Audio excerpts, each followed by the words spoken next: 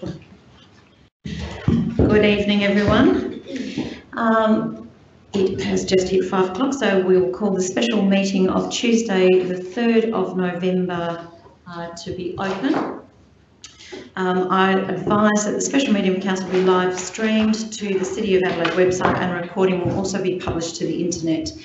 Please note that an audio and visual recording is being taken of this meeting. This means that your presence at and any contribution you make to the meeting may be collected, used, disclosed or published publicly by the Council, including transferred outside of Australia. Item 1 on the agenda is acknowledgement to country. Council acknowledges that we're meeting on the traditional country of the Kaurna people of the Adelaide Plains and pays respects to elders past and present. We recognise and respect their cultural heritage, beliefs and relationship with the land, and acknowledge that of continuing importance to the Kaurna people living today. We also extend that respect to other Aboriginal language groups and other First Nations who are present today. Item number 2 is apologies and leave of absence. I have one leave of absence, which is Councillor Moran, and Councillor Abraham today is not late at all. In fact, he's here. So I think that's it in terms of apologies. The item number 3 is an exclusion of the public for a report to be considered in confidence, which is coring works. So if I could actually get Councillor to move, thank you, Deputy Lord Mayor, and a seconder. Thank you, Councillor Abraham today. Members, if not, we'll go to the vote. Those in favour, those against, that is carried. So members and staff, or public and staff not associated, thanks for your attendance at the meeting, and the streaming will now cease while we consider this item.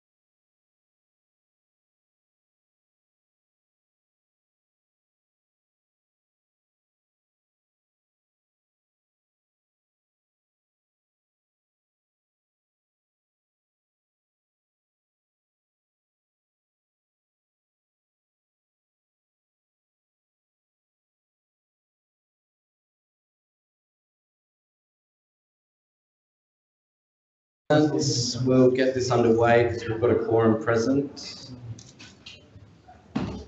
Just give you a couple of moments to settle. All right, I'll declare this meeting of the committee open, and I advise that this meeting will be streamed live to the City of Adelaide website, and the recording will also be published to the internet. This means that your presence at and any contribution you make to the meeting may be collected, used, disclosed or published publicly by the Council, including transferring outside of Australia. Council acknowledges that we are meeting on the traditional country of the Kaurna people of the Adelaide Plains, and we pay respect to their elders past and present. We recognise and respect their cultural heritage, beliefs and relationship with the land. We acknowledge that they are of continuing importance to the Kaurna people living today. And we also extend that respect to other Aboriginal language groups and other First Nations who are present. I have one apology from Councillor Moran. We'll move on to 3 confirmation of minutes. Can I have a mover and a second to confirm that they're a true and accurate record? Thank you. Councillor Mackie, seconded to Councillor Knoll. Any discussion, members? I'll put that to the vote. Those in favour? Those against? That is carried. Item 4, we have no presentations for us this evening, and that takes us to 5.1, which is on the Hutt Street Centre. And just to elucidate members, usually we wouldn't have legal counsel appear at committee. As chair of the committee, I ask that they do appear so that we can interrogate the matter which has been placed on the public agenda. Anyway, so I'll pass over. We have Dr. Nick Mineta, who's our reviewer, and Gavin Layden, who's from Norman Waterhouse, who is our, I guess, planning counsel. So Mark, did you want to kick off, or should I pass straight to the team? No, through each. I think it's important that I guess just give you a broad overview of the process that was adopted in arriving at this outcome, and then open up straight for questions. We'll take the report as read. Thanks, Chair. Yes. Yeah. So if we could just have a couple of minutes, just outline your process, methodology, how you tackled it. Thank you, Deputy Lord Mayor. And members, thanks for the opportunity to appear tonight. You've got Dr. Mineta's report, so what I was going to do is just briefly give you an overview as to the process we went through to get to this point. Nick will then just summarise in a very brief way the conclusions in respect of the 3 questions, and then open it up for members who may have questions arising. Following the resolution of the Council on the 20th of May, and the relevant 3 questions are set out in your report in the discussion, we were engaged initially to consolidate the materials and prepare a brief and engage Council to provide the independent opinion that the Council had requested.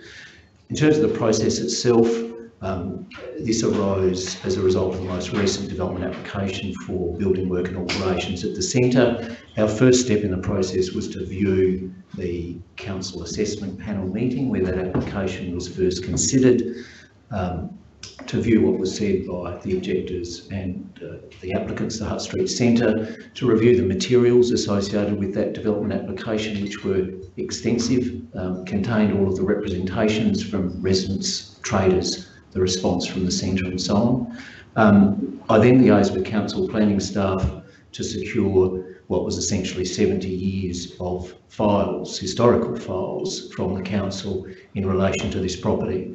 And those files were property files, building files, planning files, kept under various systems as you'd expect over the years. And the main task for me was to consolidate those, put them into some meaningful order and extract from those materials that related to historical uses and activities, historical correspondence and historical applications.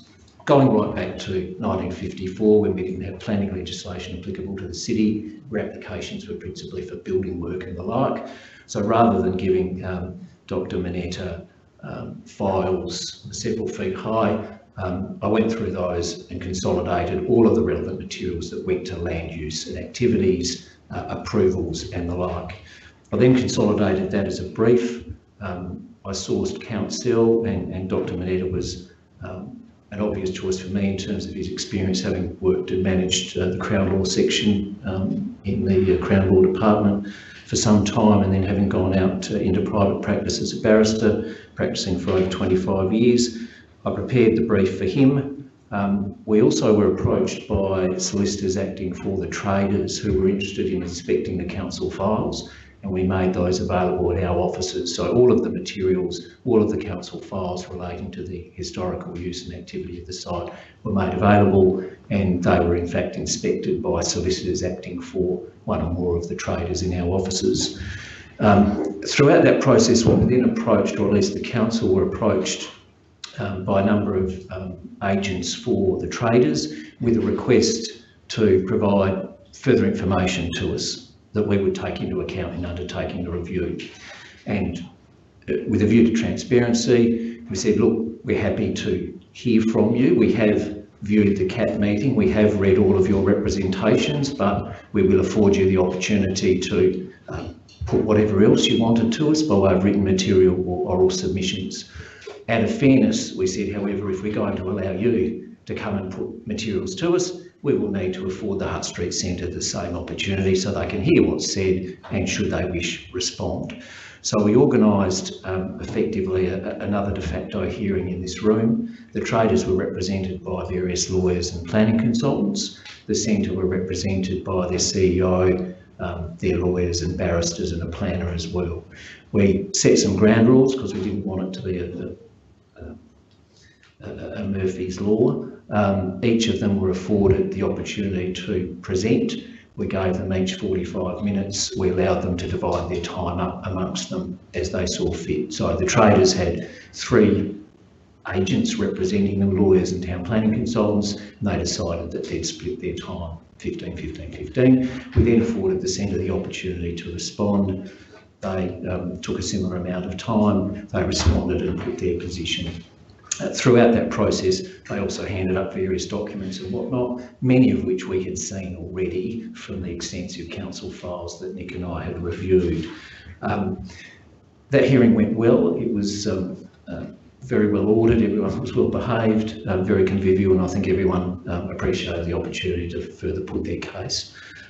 Following that, a week or so later, staff were again approached with some further materials from the traders, and we said, look, we will accept those, but there needs to be an end to the process. We can't keep going on with this indefinitely. We accepted those materials. Again, they raised matters relating to antisocial behaviour that we had read before. They were historical statutory declarations and the like from previous interviews and whatnot. We took them into account. They were all passed on, and as a result of that, a draft opinion was prepared. We briefed senior council staff, it was finalised, and that then is the opinion that you have before you as part of the report tonight. Essentially, 3 questions were asked in the motion that was passed. We were asked to firstly review the current and historical approvals to ascertain as best we could whether the current activities fell within the existing use rights and or subsequent development authorisations that had been granted. We were then asked to consider whether an increase in the intensity of the use or the demand for the services was itself a change of use, or whether that in some way might have cancelled the existing use rights that applied. And then finally, what responsibility fell to the council in the event that the activities were beyond any relevant existing land use rights or relevant approvals or conditions attaching to those approvals. So those were the 3 questions. I'll hand over to Dr. Mineta just to, in a summary form, give you a conclusion to each of those 3 questions. Thank you very much. Put myself on speak. Thank you very much for the opportunity to address the council, and thank you very much for your instructions. It was certainly an interesting exercise and an important exercise, I assume, for the council and for the ratepayers, insofar as this, the activities in the Hutt Street Centre have proved to be difficult, and I only say difficult in the sense of arousing legitimate concerns around antisocial activity, not within the centre itself, of course, but outside the centre. That's the catalyst. I was vetted, if I can use that expression. I have no connection with any of the operators at the Hutt Street Centre, and no connection at all with any of the traders, and I wish to say that expressly so that you can rest assured that I've given this a completely independent view. I'm clear in my view, based on the historical materials that have been provided to me. The three questions have been outlined by Gavin. I hear what was said earlier about the report having been read. I've tried to keep it as straightforward as possible, but it does traverse some change in legislative regime over the decades. But it is quite clear that there is no, in my opinion, unauthorised use on that site. That doesn't mean that there hasn't been a change of activities over the years. There's a clear difference in planning law between a change of activity and a change of use of the land. So I wasn't asked to identify changes of activity as such. That would always be a pointless exercise. What I was asked to do was to look at any unauthorised land use. And it's clear, in my opinion, that this centre has operated effectively as a form of community welfare centre, for want of a different term. Labels are always dangerous, for some considerable time. It may be of interest to the council that in 1994 in particular, the very same concerns that have been raised by people in the community were raised back then. It's striking, in fact, how many of the complaints have repeated themselves, so to speak. So the issues are certainly not new, and I'm sure the council appreciates that. But it's quite clear that the centre is operating lawfully from a planning law perspective.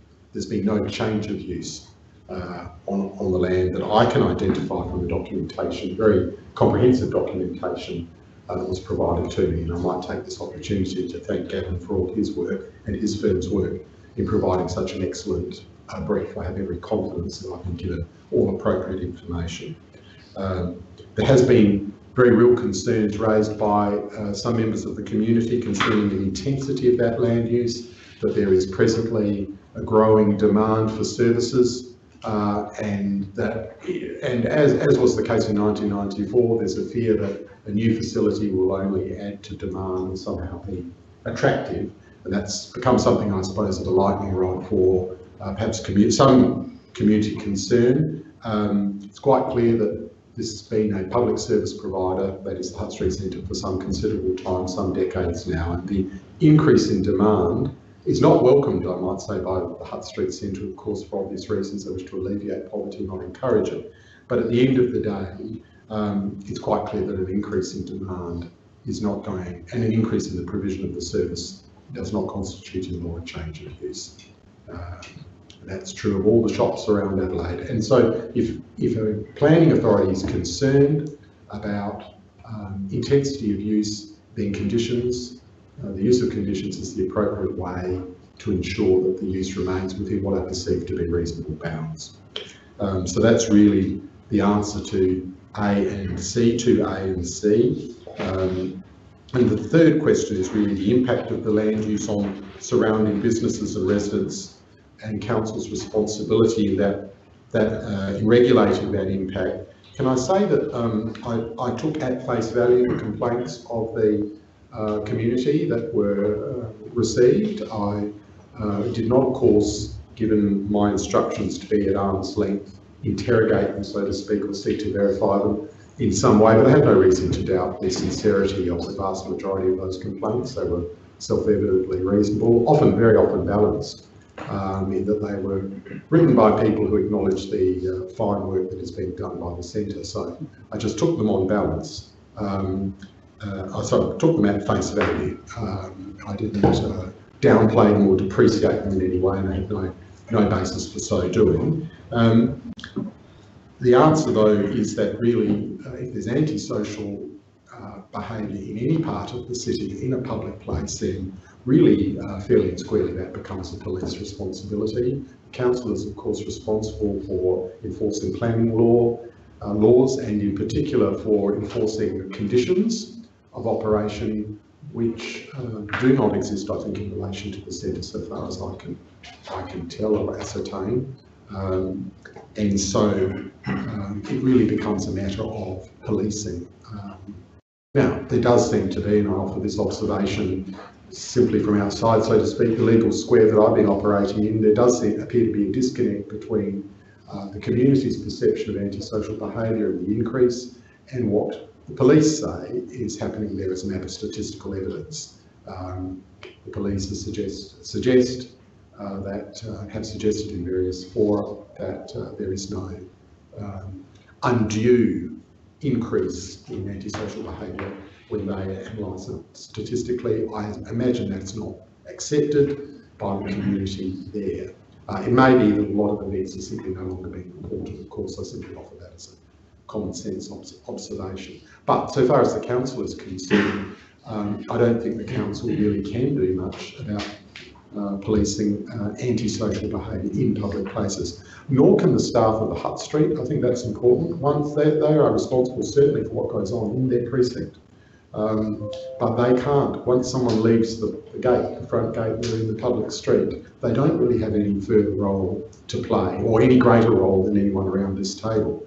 And indeed, to expect employees of the Hutt Street Centre to be out there somehow regulating behaviour may in itself throw up occupational health and safety issues. What are they to do with antisocial behaviour or violent behaviour or threats and so on? But that's perhaps a little bit by the by. They are certainly not responsible for what goes on in the street. And I noticed that a working party in 1994 was suggested. I think the meeting was held, in fact, in this very room, as was the forum that Gavin and I attended some 26 years later. I don't know what happened with that working party, but it was a suggestion at the time. Whether it does or doesn't recommend itself to the council now as a way to bring the parties together to move forward, I leave to the council. Happy to answer questions. Okay, thank you, Dr. Mineta. Members? Robert? Thanks, Chair, and thank you, gentlemen, for your presentation. My questions are actually more for council administration around some of the costs associated with the project. Is it okay for me to direct those through to you, Mark? You may be the best person. Through me, and Brett's been the one that's been handling the project. Sure. All right. So the cost of the legal review that's included in the papers is $41,086. There were some media reports that the figure was around $30,000. Can I clarify whether it's the 40,000 or 30,000?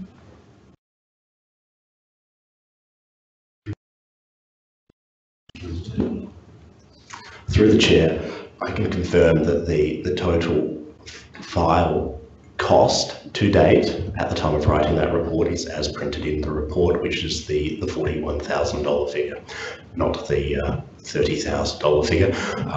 That may have come about due to my initial drafting prior to publication, not reflecting the final cost attribution when I first initially put the draft into the reporting system, and I didn't come to finalising that and getting the updated information until closer to the agenda time. So there would have been that disparity in the time of me drafting it and having the draft sitting in the reporting system and finalising that and having the final cost figures. And ultimately there will be some further very minor cost for the presence today that hasn't been attributed in that figure. Sure. Does that cost attribution include the time of council staff in working on the project? Through the chair, no, that cost does not include the administrative time and effort in coordinating and engaging Waterhouse lawyers, obtaining the files through central records and facilitating the de facto hearing essentially. So how many staff have been involved in that project? Through the chair, the only staff involved in the project have been Rudy DeCoe and myself. Okay, and are you able to give an estimate of the number of hours that have been spent on the project? Through the chair, I haven't calculated a cost estimate with Rudy DeCoe.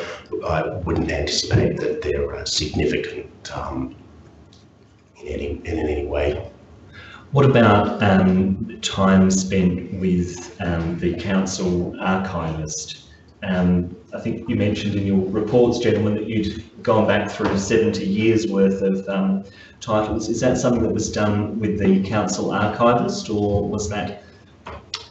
Through the chair, certainly I did liaise through the archives team to obtain all all file records pertaining to Hutt Street. Fortunately, a substantive amount had already been collated as part of the development assessment process through CAP, so through the planning officer, they had already sought a substantial amount of the file, so that was really not associated with this activity, but just through the CAP process.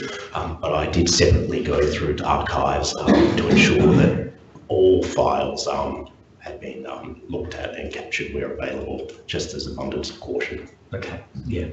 Look, I'd be really interested to get a bit of a breakdown on staff time that's been allocated to this project. I guess using the metric that's often provided for calculating motions, which I think are about 4 hours for just a simple lodging of a motion, I would assume that this project has taken considerable time. So I would be interested to get a bit of a breakdown. I don't have any questions really to the legal team, other than to just get a sense of what would be the consequences for an organisation if they were found not to be compliant with planning law. And obviously that's not an issue in this circumstance because your report makes it clear. But if you were dealing with a scenario where people had not been compliant, would they face a fine or would they be required to turn people away? How would that work in practice? Through the Chair, in the event that someone is either undertaking development without approval or contrary to an approval or contrary to a condition, there are various enforcement options available not only to a council but also to third-party residents in circumstances where a council decides that a matter is either trivial, doesn't agree with the resident or doesn't think that the resources are appropriate. The council could issue an enforcement notice directing compliance if that activity has occurred within the last 12 months. Alternatively, they could take civil proceedings in the Environment Court and seek orders that that use discontinue or that the use comply with the relevant planning conditions. Equally, a third party, be it a resident or any other person, is able to take those proceedings and seek orders against the third party. And unfortunately, we've seen an increasing situation where that occurs, where residents are fighting each other in terms of personal disagreements regarding retaining walls or overlooking the balconies and whatnot. So, enforcement notice, civil proceedings seeking orders from a court, or a criminal prosecution for a breach of the Act. And offences are created for either undertaking development without consent, contrary to an approval, or contrary to a condition. So 3 enforcement options. Right, so if there had been an adverse finding, then those are the sorts of consequences that could have flowed to a centre that's providing support to homeless people. Okay. Look, thank you. That's been really helpful for me to understand. I guess one final question. Is this sort of review standard in your experience for local government when a decision has been made by a planning committee? Is it standard for these sorts of matters to be looked at again through a review like this? In my experience, it's very important when assessing a development application to ascertain what the starting point is, because it's important to understand what the proposed development is for, and one can't properly ascertain that if you don't know what the starting point is. So we weren't involved in the processing of the application. We only became involved once a decision had been made. But it's important in assessing that application to determine the nature of it, whether it involved a change of use, whether it was for building work or a combination of the two, for the relevant authority and planning staff to make that judgment. Now, reading the report, the planning staff went through the files, thankfully for them, not in as much detail as we have ultimately done, and for the view that the proposal was for building work. So it is common in assessing a development application that one ascertains the starting point. A review of this type post-event isn't particularly common, but we are instructed on a regular basis to consider enforcement action against a whole range of individuals and activities, and as part of that we would always, as a first step, need to review all of the relevant historical applications applied to a piece of land to ascertain whether the activity in question was in fact unlawful or not. So that would be a starting point. I guess a standalone review such as this isn't common, but the work itself is generally a common exercise. I don't know, Nick, did you want to comment on that? No, I'd only agree exactly with what Gavin has said. I would say it's not usual for a council to go outside, so to speak, its own internal expertise from its own planning staff and its own perhaps retained solicitors. That's not to say, of course, that it's wrong to do so at all. It's a matter of choice for council, and if there is an issue that warrants the authority, if you like, of an independent review, then that's a matter for council to decide. Yeah, but it's not something that would happen every day. No, Self-evident. no, I can imagine not. No. Okay, thank you very much. Members? Jason? Thank you, Chair. For Dr. Mineta, just at the what could perhaps be said to be the crux of the advice regarding the test for the essential nature of the existing use and the precedent that's cited. I'm just wondering whether the precedent you found in general, whether it ever encompasses or deals with a potential change of use when there's been a fundamental change, or when there's been a change in the size of the operation.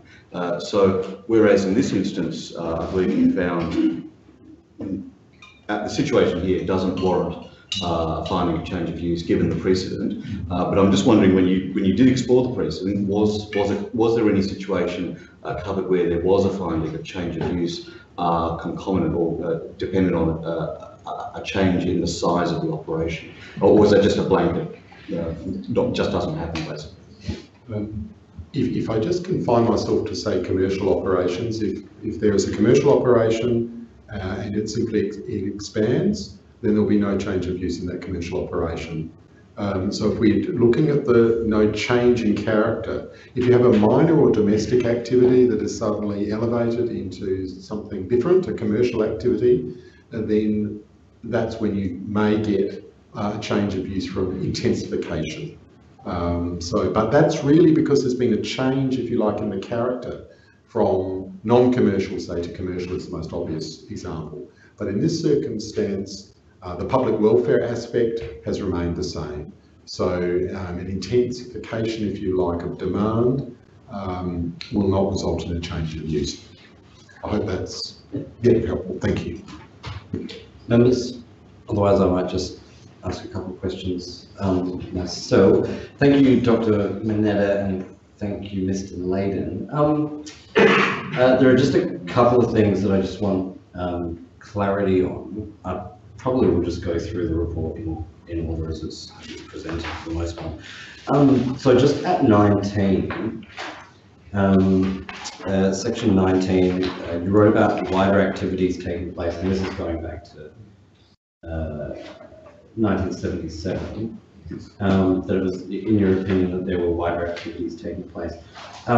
What were those, as in over and above what their specific approval was, what were those activities that you, in your opinion, were taking place? When you say over and above, I'm not quite sure what you mean. There was certainly nothing unauthorised. But no, not suggesting there was, but you just mentioned that there are wider activities other than, I think it was a provision of...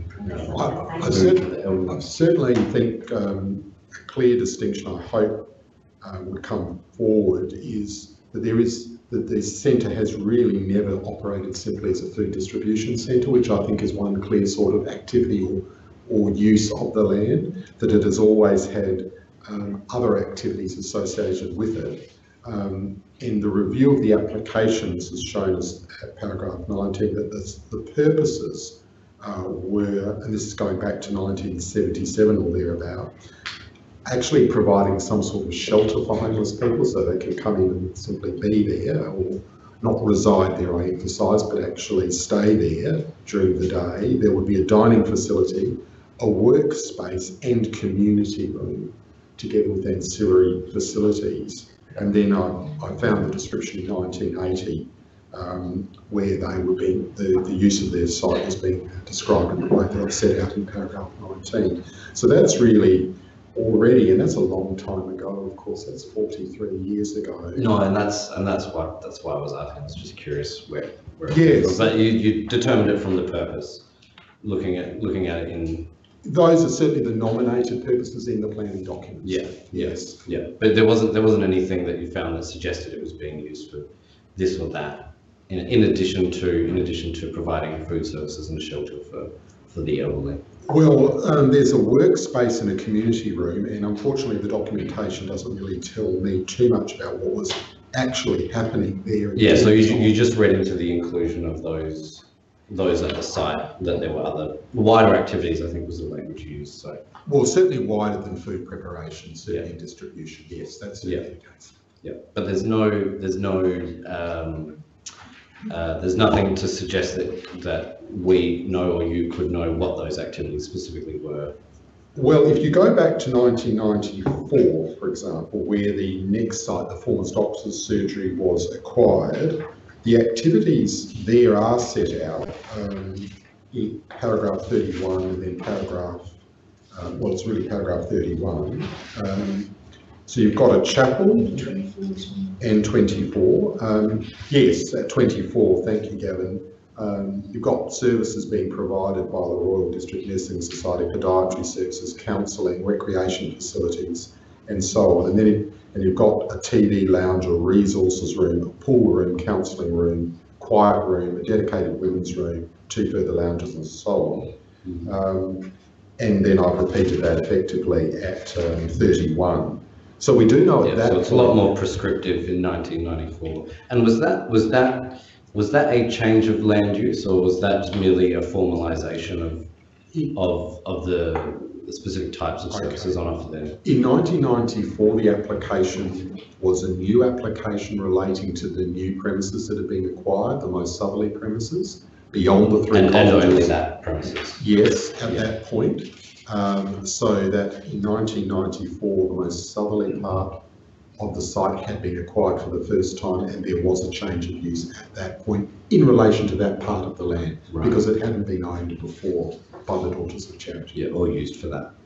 No, being used as a doctor's surgery. Yeah. No, understood. And so when we're looking at that DA in 1994, obviously at 32 you note that there were no planning conditions governing the operation of the new development imposed by council. And I just want to consider that, and I understand throughout the course of it, you were provided with some documents that we have at council. And I just want to read an excerpt of a letter from, and I just want to give this for context for members, 15th of April 1994 from Mr. B. Moylan, the then chairperson of the Hutt Street Centre, and Sister Veronica Shinnick. And this excerpt of that letter says that these proposals will upgrade substantially our existing services for those currently attending, and it is not envisaged that this development will cater for increased numbers. I understand from reading your report that it was, 40 for breakfast and 90 for lunch, or similar figures to that. So noting that in 1994 there were no conditions placed on it, even so the Hutt Street Centre specifically said throughout the course of making the development applications that there was no envisaged increased usage.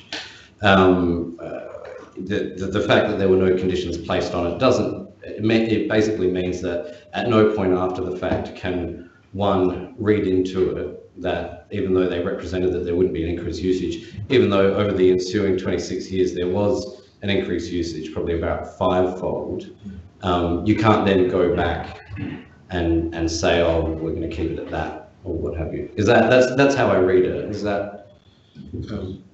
What I would say about that is that, as I do recall at least partly reading that letter I would take as a statement of the intention of the Daughters of Charity, that it was not their intention to expand their operation. And if in hindsight now, with 26 years history, there has been some, not expansion, but an increase in demand, for all sorts of social reasons. And I think probably the demand has gone up and down. I don't think that's necessarily consistent with that statement of intention. It's just that it has worked out differently, if that's the case on the ground. And I think Gavin's point is a good one, that really it's up to the governing body or the council to impose the conditions. Well, just to anticipate what might happen socially. And I certainly remember reading that the Daughters of Charity have taken the view that they wish to offer a service, but in no sense encourage it, because their aim is to alleviate. Naturally. And not somehow, they're not a shop. They don't get, it's not in their interest, so to speak, to have more and more people there. But they are interested, in course, given their charitable foundation, to seek to meet need, which is imposed upon them, if you like, externally through. And so drawing on your knowledge of planning law and reading 32, I'm assuming the implication is that council at the time in 1994 could have, if it so chose, put conditions on capacity at that point in time. At least for that premises, that was the consideration of the application. Yes. Yes, so they could, but they obviously opted not to. Okay, understood. And so is it correct in reading that? So if 40 is okay, then 200 is okay now. So could the Hutt Street Centre conceivably it could increase its patronage as much as, or its patronage could increase to say 500 a day, or possibly even more than that, and that would not be outside of their land use, and they would be legally, not only would they be illegally able to do that, but the council actually couldn't go back and put any regulation or conditions on that, even if they were having, say, 500 or 1,000 people a day visiting the, not saying that's desirable, of course, but hypothetically, just to give us an idea of, because obviously this is a failing of being able to, of council considering the future possibilities. So I just want to have it clear in my mind, and for the benefit of other members. It's not always the case that bodies impose conditions. Sometimes the premises themselves will operate, if you like, as in a natural way, as an upper limit. So these premises, I haven't visited them, of course, I haven't seen them, but I assume there must be some sort of natural limit to the numbers. There will be also a limit, I assume, given the way the centre operates, to the numbers that the centre itself proposes to receive, even if it is operating, as I'm sure it is, to render whatever assistance it can. I think the centre would probably say at a point, look, we can't take in vast numbers, and we can't sit 1,000 people down in a room, for example. I can't. Yeah, of course, not at the same time, because obviously the quantity of food comes through the door over the course of the day. But let's say naturally they could accommodate that in the room, so they would be able to have 500 people a day, according to the planning law. There is no planning restriction on intent that would allow the council to intervene on the basis of a change of use of land resulting from intensification.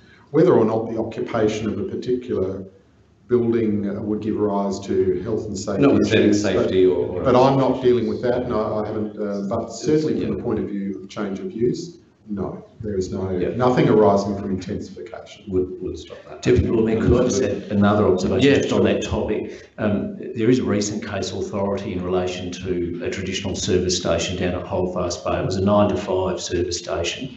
The council went to court when the administration and management of that service station went to a 24-hour service station. Supreme Court ultimately said, yes, it's busier, yes, there's more activity, but it was a service station before a petrol filling station. It's still a petrol filling station. There were no conditions on the hours of operation. So as a consequence, yes, a significant potential increase of intensity. And when people are coming at 3 a.m. in the morning to buy their petrol and a bag of chips, but not a change of use in the absence of conditions restricting that historical service station, which you wouldn't expect because it's been in place for many, many years. So that's perhaps just another example of a change that's not necessarily controllable in today's term by modern town planning. And so in that instance, there were conditions placed on the hours of operation. But if there were, then they could have made them adhere to that. Yeah. If there were conditions imposed, to move beyond those conditions wouldn't be a change of use because it's still a service station, but it would have required planning approval to do so. To alter the conditions. Okay. And just finally, and look, I think generally speaking, it's of high quality, so I'm not taking issue with the end product so much, but I'm just curious as to, sorry, that wasn't intended to be not a compliment or otherwise, but we appreciate it. No, but I'm just, it'll make sense in context. Just because, and I was the one who moved the motion, so when we talk about, or when it says in there, instructed not to speak, I just want to understand who made the determination, because when I read completely independent and at arm's length, I mean independent as in there's no undue influence, there's no conflict of interest, there's no competing loyalties or priorities. I certainly didn't expect it to be a purely desktop exercise, and in fact I would have much rather preferred it had there been at least some degree of interrogation of what the actual, and I would have expected one to go down there and see and understand what the actual use of the land was and being physically present to do that. So was that under direction from administration, or was that, whose interpretation was that? I've certainly been down Hutt Street and I've seen the centre, and insofar as its physical aspects, Dr. Mineta had lots of photographs and plans, and I explained to him physically what's on site. It wasn't simply a desktop review insofar as we afforded all parties the opportunity to come and speak to us. In speaking to council staff, in terms of considering that second question, the impact of land use on surrounding businesses, that's almost like measuring a piece of string. Do we speak to some people? If so, who do we speak to? Do we speak to all of the residents? If so, just in Hutt Street? Do we speak to residents in South Terrace? Which businesses do we speak to? So we took on face value, i.e. at its highest, that those complaints were validly made and that what was complained of in fact happened. So we've taken all of that at its highest and also have listened verbally to the people who have reinforced those submissions. We've given the opportunity to put further material to us. So it certainly hasn't just been a paper review, but at some point in time we had to say we need to complete this work. Yep. So following that hearing, following the submission of further documents, we said, well, everyone's had their opportunity. We'll now proceed to finalise the work. So, and is it your view, and I take it that it's not, but is it your view that if that completely independent part was not in there, and you had the reviewers, Dr. Mineta, had the ability to go down there and talk with people and engage with them, do you feel that you may have come to a different outcome, or? I very much doubt it. The reality is that as I understand it, it's important for the council, but also I assume for the community, to have faith in the report. So any individual may disagree, of course, with what I've written, but at least they won't be saying, well, of course, he had one view or another about this because he's been speaking with this person, or this person has been in his ear. I'm putting that crudely, but that is what. So at least the council can certainly say the review has been entirely independent. Now, I echo what Gavin is saying. If I were to begin to speak to anyone privately, it was one thing to have everyone in the same room listening to what one another was saying, but if I was to speak to anyone privately, then was I expected to take that information back to someone else and seek a comment and then go back and it begins, that's a very, very different sort of exercise. But it also puts me in a position, I suppose, of being a fact finder and determiner in circumstances where I didn't really have that authority, so to speak, to start saying, well, I think you're definitely right in your observations and you're definitely wrong, and so on. So I think to take, and I didn't just assume the complaints were correct. I mean, I evaluated them and I took them at their highest. That is true, because they seemed to me to be reasonably put forward. They weren't vicious or over the top or overblown. I'm not saying that there wouldn't have been one or two complaints in all of it where I would have, counselled perhaps more moderation and expression, but overall the complaints were quite reasonable in tone. So I could certainly accept, and plausible, so I accepted that what was being reported was in fact happening and being experienced. Okay, understood. Okay, thank you. Robert, I just saw your hand Oh, up. no, I was just going to maybe encourage you to wind up your questioning from the chair, but you've done so. Thank you for your encouragement. Councillor Martin. Yeah, look, I want to thank you for the report. It's entirely satisfactory for me, thank you. But I had a question of the administration. The Legislative Council Select Committee has taken a great interest in what's happening at Hutt Street and is in fact, through its Poverty Select Committee, investigating the circumstances, and I wondered if there had been a request for a copy of this report, or whether it is the administration's intention to supply the Select Committee with a copy of the report. Through the chair, as this report is now public, it is possible for us to table the report as part of our response to the Select Committee. I think that is, Brett, is that this week? Thursday this week? And I think, Brett, you're going to represent council along with one other staff member, so we will be tabling it as part of that process. Sorry, could you tell me what council is appearing before the Select Committee this Thursday? That's correct. And the council will be canvassed on this report and other matters related to the Hutt Street. We won't be necessarily canvassed on this report because this report wasn't known. We will just be tabling it for information. Yes. The content of the discussion is not yet known fully. Brett, if you can explain any further, but I think pretty much that's it. Oh, sorry, Brett, could you also, do you have the terms of reference for that committee as well?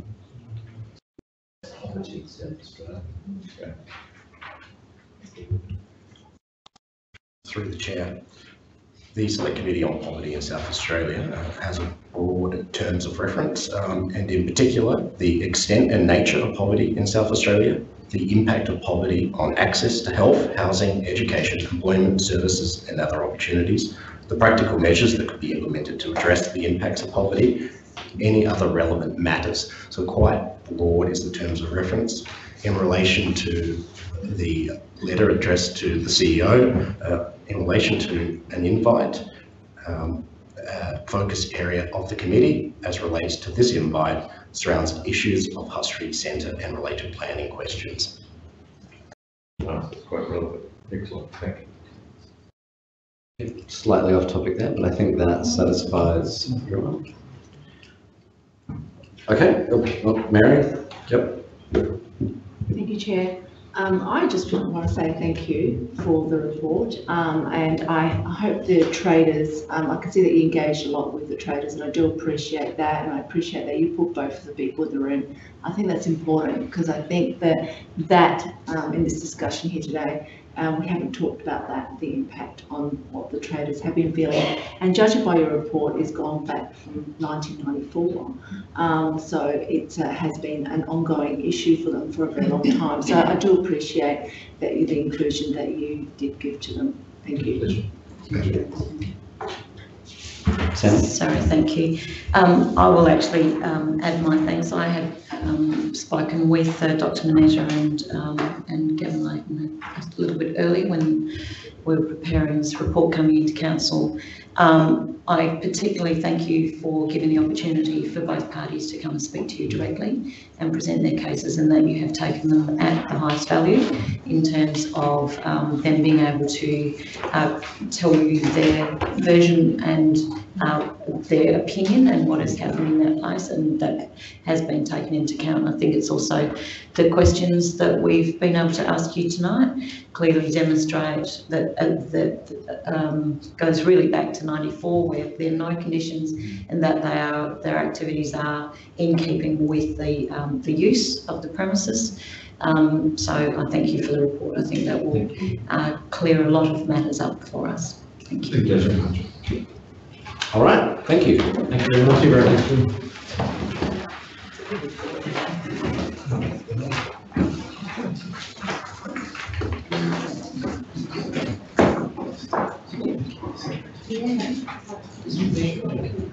And I just want to remind members that that was one of 18 in 5 in part 5 of the agenda, and then there are 2 more in section 7. So it was an important one for us to flesh out.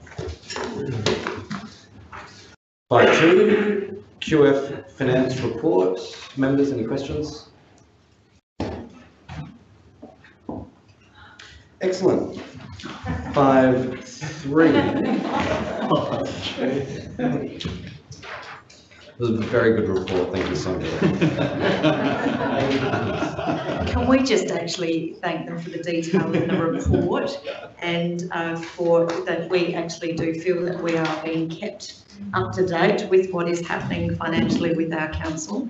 Hate to see that our forecasted operating deficit has increased, as has our borrowings, but we're still within our prudential limits, which is good to see, and that we're keeping on delivering our strategic priorities. So thanks to the team and Deputy CEO for bringing that in. Thanks, Lord Mayor. And I think the lack of clarification that's required by councillors really goes to show that the presentation of the figures in there is a lot better. So, thank you. We'll go on to 5.3, Chair of Core Committees. And I just want to highlight to members, despite the fact I'm named in here, I had no knowledge of this before the agenda came out. And in actual fact, I'll be asking some of my own questions as to where it originated and why. But I'll open it up to the floor in the first instance. Councillor Sims. Thanks, Chair. I'm just keen to understand. I notice there's a reference to an honorarium being proposed here for payment of the chair. My understanding is that was abolished as part of the reforms of standing orders, I think part of a streamlining initiative or something like that of Councillor Abiad, and that was abolished to try and save funds. So I'm just wondering why that's being put back. Just for clarity, Councillor Sims, I don't think, and I'll stand to be corrected, I don't think it was ever abolished. It was merely that whenever the Deputy Lord Mayor is chairing a meeting, they will not take the remuneration for it. And the standing orders also made the Deputy Lord Mayor the chair of every meeting. So it wasn't abolished, but it was defunct. But Rudy, is that a correct read of it? Through the chair, so indeed, the Remuneration Tribunal sets the allowances and they provide for an increased allowance for chairs, excluding for the Deputy Lord Mayor who already receives a higher allowance regardless. Lord Mayor. So in terms of the mystery of this report, this was a conversation that I had with the CEO. I also hadn't seen the report before it was published on the agenda. In terms of we're coming up to 12 months and it might be a good time for us to review what the last 12 months have been in terms of rotating the committee chair. My view is that that it is a good opportunity for members to have a turn in terms of being a committee chair and getting to know how to do that. It's actually coming in at the same time as we will look at the Deputy Lord Mayor position. So as in keeping with some of the previous discussions that I've had with members, it really was that this is a review point as we go to the next year. I think the report says that we wouldn't look to put this into play until next year. So the current Deputy Lord Mayor would continue to chair the core committees. I think the next one in the rotation would be Councillor Kouros, and then of course that would take us to June, and we would appoint the chairs for the next year, which would be the next 2 periods that would come in a normal report. So that is the mystery. I missed it. I didn't see that it was coming in, and I actually hadn't seen it before I hit the papers. Okay, thank you for elucidating me, Lord Mayor. Yes, Robert. I'm not sure whether I can ask the question of the Lord Mayor if this is her proposal. Is the intention, Lord Mayor, in terms of rotating it, then the people who haven't had an opportunity to chair would be given an opportunity to do so, or will it be rotated between the same individuals? Through the chair, it would be in the same process where council would appoint the committee chairs. So this would take us through to June next year, and then we would appoint the chairs for July 2021 through to June 2022, or possibly actually, because we go into caretaker in September 2022. So there would be a following 3 chairs, I think. That's the way that we would do it. But it would ultimately, just reading the mark, it would ultimately remain council's decision. In the same way that we've always done it. So the council decision, correct? Who and when and what have you. Yep, so it would be appointed by council. Council. Well, look, I just make the point that you wouldn't want to, effectively preclude certain council members from being in the chair just because they've been there prior to that period. That would gainsay in the council. And I think that, I don't see that as the, I would say the default position is, well, position the council votes on the chair, on the chair, but the encouragement is for rotation. Look, I'm just a bit puzzled on it. I do remember, though, that when it was adopted, it was the contention of the then Deputy Lord Mayor that this was a budget-saving measure, and it was one that he was pleased to confer on Council. I'm just puzzled. Are we saying that we are separating the roles of Deputy Lord Mayor and Chair of Committee effectively from the end of this year, ruling out the possibility that the Deputy Lord Mayor is Chair of Committee? Or are we saying that the Chair of Committee, if it is the Deputy Lord Mayor, won't receive any additional remuneration beyond Deputy Lord Mayor? Is that what we're saying? I think that's the standard convention, yeah. The only thing that's changing is that the Deputy Lord Mayor will no longer be the default chair of every committee. So the Deputy Lord Mayor still may be the chair of committee. It's just that when the Deputy Lord Mayor is the chair of committee, they won't get an additional stipend. That's correct. And it's my understanding that that additional stipend is 7,000 or thereabouts per annum. No, the annual budget for the stipend is 7,000 as per the remuneration tribunal. I'm not sure what the actual amount per committee is. Oh, no idea. 7,000 a year. Okay, I understand. And do I understand the Lord Mayor to be saying that it is proposed that in the circumstances where the Deputy Lord Mayor is not the committee chair, then the committee chair in the new year would be the current deputy chair? Is that what I'm hearing, or have I misunderstood that? No. I think we'd have to elect both. Yeah, we would. That's, yeah. Okay. No, I'm sorry, I'm confused by it. Me too. Councillor Gouris. Sorry, just seeking some clarity. Just to be clear, we're talking about completely changing standing orders in the sense that we are appointing a chair for one half of the year. So that doesn't preclude the Deputy Lord Mayor can be nominated to be in the chair next year. Correct. Okay. Any further questions? I'll just make a very, very quick comment. Obviously, it's unusual for a councillor's name to appear in an actual recommendation outside of following an election process.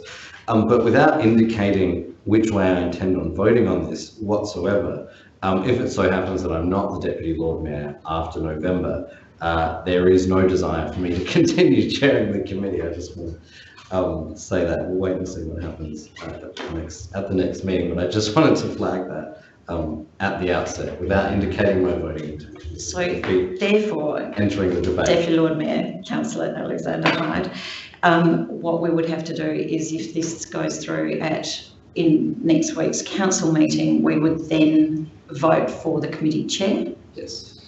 And for those periods. But should that, and just as a question probably for Rudy, should that be done via a procedural and then a ballot? That would be the better way to do it. I think that's what we, okay. All right, good. Good. Councillor Martin. Can I ask the administration, assuming that both matters come to the November meeting, am I making the right assumption here? Which matter comes first, the election for the Deputy Lord Mayor or the election for Committee Chair? Good question. It depends on the agenda, probably hasn't been constructed yet.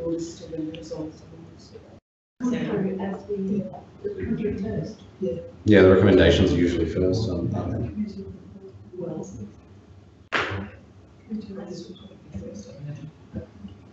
Let's not get stuck into it now. The meeting at suggestion of whatever can actually resolve to pull things forward or it's just that from what I've heard now, that the outcome of either election might be determined by the order. I don't anticipate that would be the case. We can deal with that in the meeting. There's no point workshopping it now. Any further questions? No? Okay, we'll move on to 5.4, City of Adelaide Disability Access and Inclusion Plan 2019 to 2022 Annual Report. Robert? Thanks, Chair, and thanks very much for the work on this. And Christy, we've had some discussions about this, but I thought I'd put it on the record just so that the community knows where things are up to. What's the status of my motion that I moved a little while ago around setting up a fund to make events and activities more disability friendly in the CBD? I mean, obviously, we've limited this year in terms of the kind of events we've been able to have, but how's that being progressed? Thank you. Through the Chair. In the report at 7.3, we talk specifically about a grant that we have received together with the Alexandrina and Mount Gambier councils for accessible events. So this now gives us some funds to work through exactly your motion on notice, and we will hopefully be able to round that out with you to this end, which means there will be a minimum of 15 events and potentially more that will have improved access for people with disabilities across those areas. So the detail of which will be worked on now. Great, thank you. Members? Okay, thank you, Christine. Thank you, Lisa. We'll move on to 5.5, Safer City Action Plan Annual Report. Oh, you're back. Members, questions? Councillor Martin? I just wondered where at 4.2.1 the figure came from. That is particularly the figure that says just 24% of people feel less safe at night between 8 p.m. and 1 a.m. in the city. I know that later on there's a report that is quoted, but there doesn't appear to be a source for that one. I just wondered what it was. Yes. The city user profile? Correct. Okay. Through the Chair, yes, the city user profile as referenced above. And I just, I was surprised, given the crimes against the person at 4.3.1 have fallen, that there is that perception. You know, we're actually safer, but people feel less safe. That's what it's all.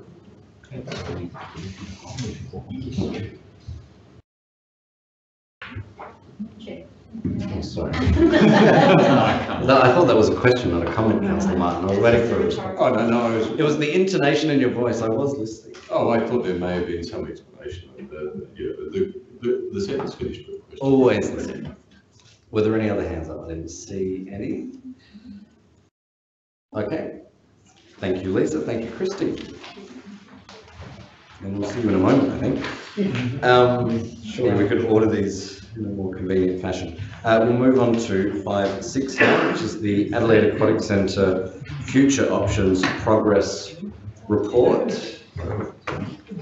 And of course, we're going to take this one as read. There will be no preamble. And I'll open the floor to questions. Councillor Martin. Can I just say what a great report this is? It's a good document. I'm happy with this. but I do have some questions with regard to the proposed feasibility study. And it does seem to be suggesting that we will be inquiring into the two sites identified. Is there any option to be a bit more open-ended about it, to ask people about the two sites and possibly other sites? Because I am getting feedback, and I've had only 2 lots of feedback from people who are concerned about one of those sites. And I just wonder whether we can be a bit less prescriptive in what we ask. Through you, presiding member, I suppose it would be good to understand what site in particular. Maybe we can answer some, provide a response, but there's nothing to limit council in regards to sites. Eventually you're going to have to hone down to a site for us to undertake a feasibility. Otherwise it's a significant amount of cost to go across all the sites. But if you can identify the site, we're happy to look at it. Oh no, I understand, and I'm happy that 2 are nominated. I'm just wondering whether there's a possibility of going A, B, C, some other site on Park too, in the spirit of being open-ended about the questions that we ask. Through you, presiding member, I'm in council's hands. Certainly that could be looked at. We just need to look at what that does to the feasibility, both from a timing and a cost perspective. Okay, fine. And Chair, there's no mention of a diving facility, and I know we've had that discussion, but my understanding of sports such as competitive water polo is that they prefer a deeper pool, a diving pool effect. Are they to be accommodated within the depth of the pools that's proposed, or are we not accommodating them at all?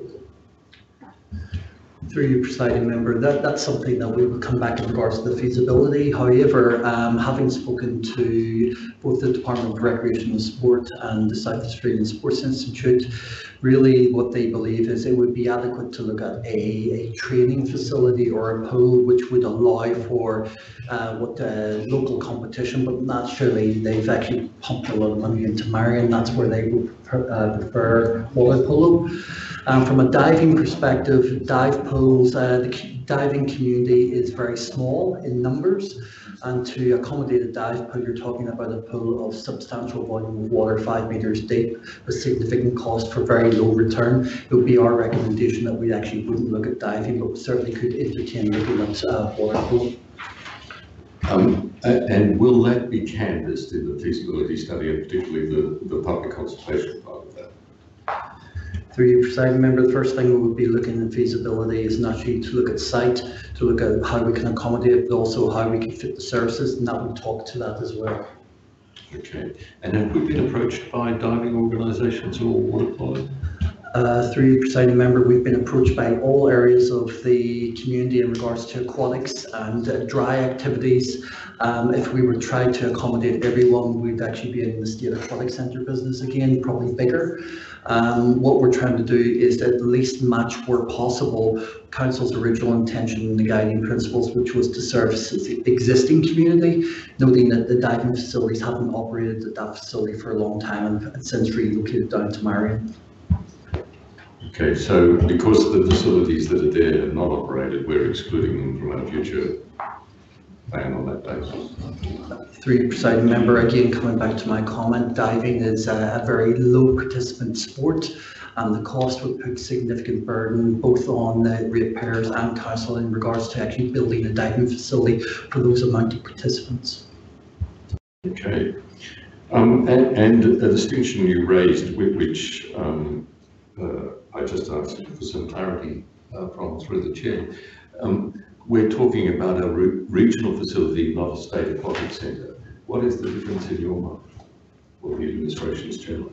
Who's paying for it? Through you, presiding member, first and foremost is that when you look at the standard of which is provided in the State Aquatic Centre in regards to training facilities, dare I say competition ready pools, timing equipment, all of the testing areas, marshalling and whatever. We're not talking about that. We're talking basically community leisure, but can accommodate, dare I say, 50-metre outdoor pool, 25-metre indoor pool, warm aquatics, hydrotherapy, so on and so forth.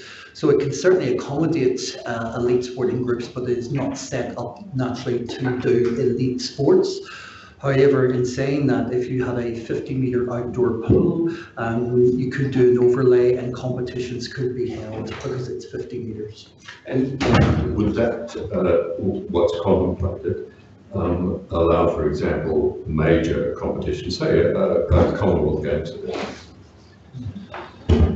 Through you, presiding member, Commonwealth Games has very strict guidelines in regards to the facilities that matches FINA guidelines. They come with significant cost.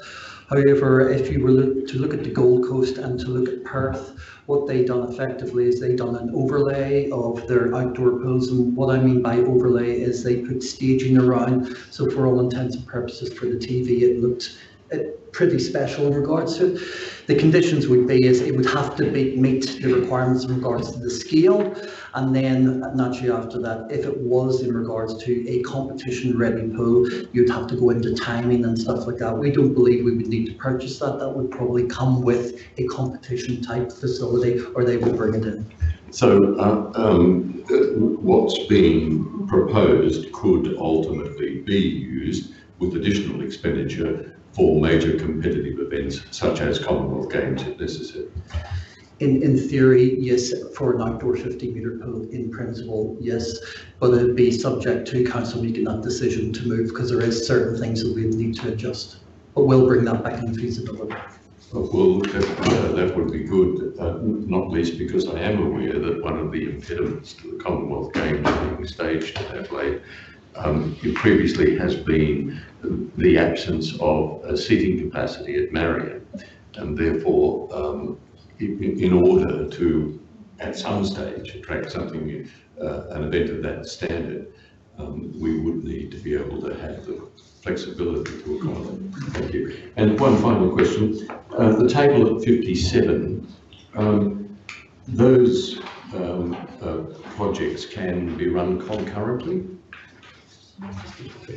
That's all right.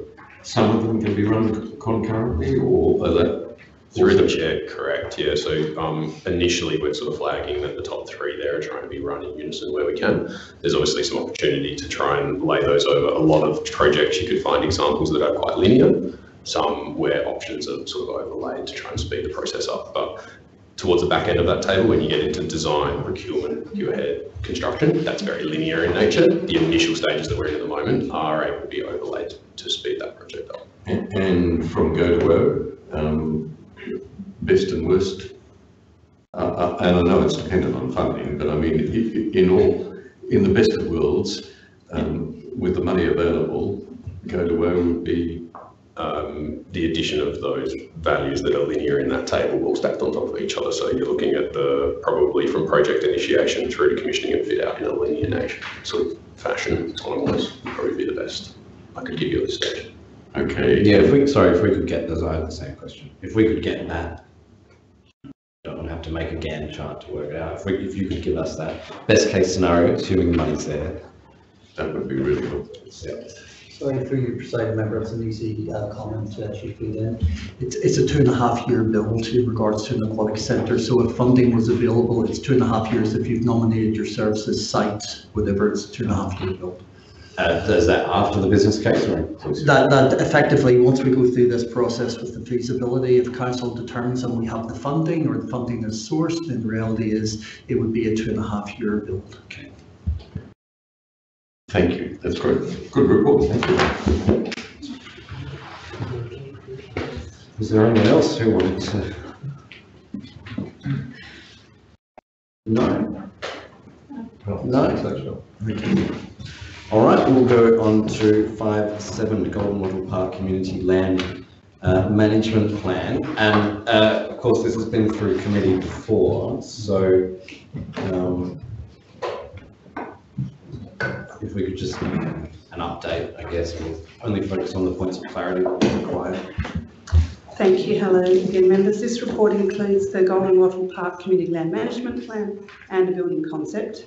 As you know, the Community Land Management Plan sits within the Parkland Management Strategy and will guide decisions on the range of amenities and services in Park 21 West, including the proposed new community sports building. With relation to the proposed new building, at its meeting on August 28, 2018, from 3 options presented, Council endorsed a 2-level building with a ground footprint of 465 square metres. Based on this endorsement, architects have created the draft building concept design that you'll see in attachment C. Our objective with supplying you with this information is to inform you of the design intent.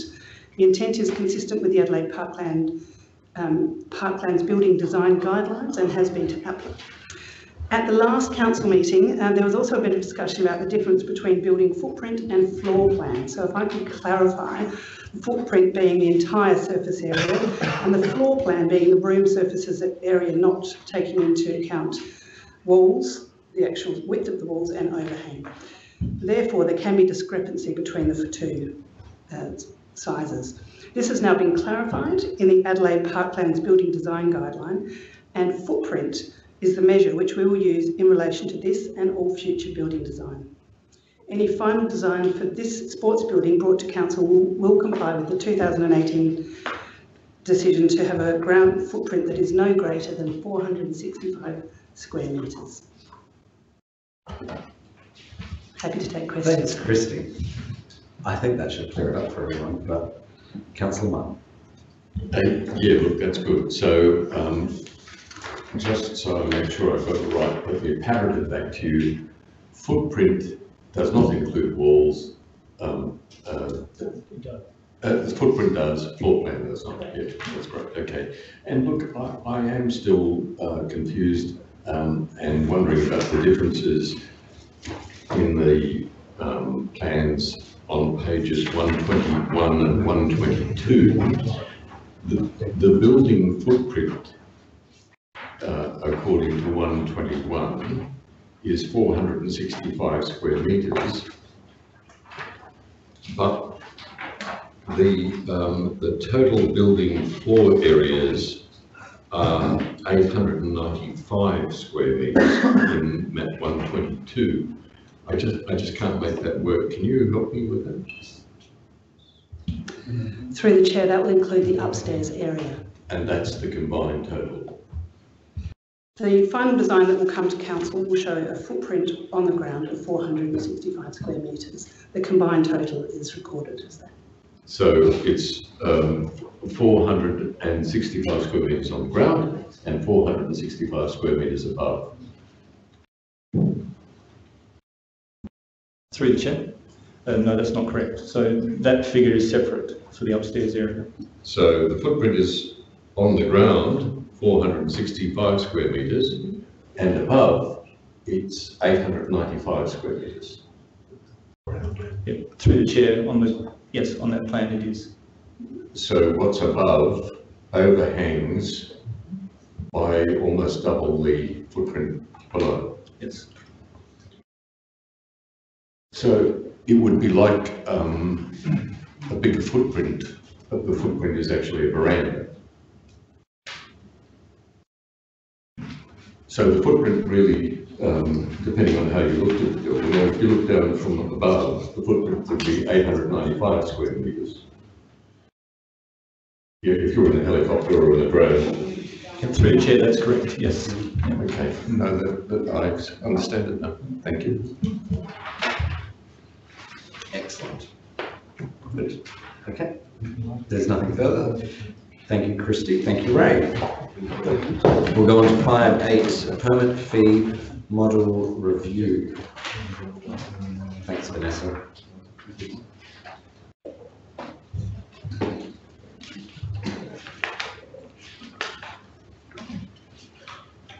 Members, questions? Take it, you've read it. I have a question. Vanessa. I'm looking at permit number or sort of category 0888, road and footpath occupation works. And And then there's another, the one immediately below it, road and footpath occupation works. What's the difference between those two sorts of permits? Because, I mean, look, from the information we've been given, they're exactly the same, but for a $450 difference. So is it the nature of the work? Is it what they're doing? Is it who you're charging? Or? Through you, I assume you're referring to attachment B, which is our old fees. Oh, yes, yeah. So, I want to understand. Can you please repeat which two you are so asking me it's to? 0888 Yes, and which is road 0889. and footpath works. Yes, they're both called road and footpath works. Yeah, so one Except is one's per $64 annum and and one is per week. Oh, okay. Sorry, that was the confusion. And so then on the new model, what do they come in at then? What's the per square metre on that? So under the new model, there's two types of city works fees. One is for hoarding, and one is just for general city works. So they're all per metre. Yeah. Yeah. So the hoarding ones would come under hoarding, which is the ones you were referring to in the old. So sorry, what's mucked me up is the per annum versus per week. That's what, yeah. That's what did it. That makes a lot more sense. Yeah. No, very good. Members? Was that a hand up? No, sorry, I was just scratching my face. You're right. Won't go to an auction. I'll just make a tiny quick comment. Oh, actually, no, it's okay. It's all right. It's all right. I'm just going to comment on outdoor dining, but I think the message has been garnered over time, so it's all good. I'll leave it there. Thanks, Vanessa. So we'll move on to 5.9, investigation of subsidy program for retail and hospitality businesses. I think that was distributed separately to members.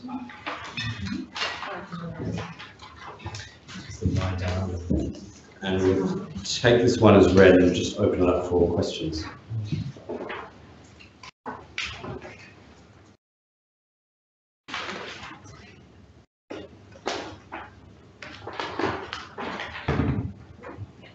Members?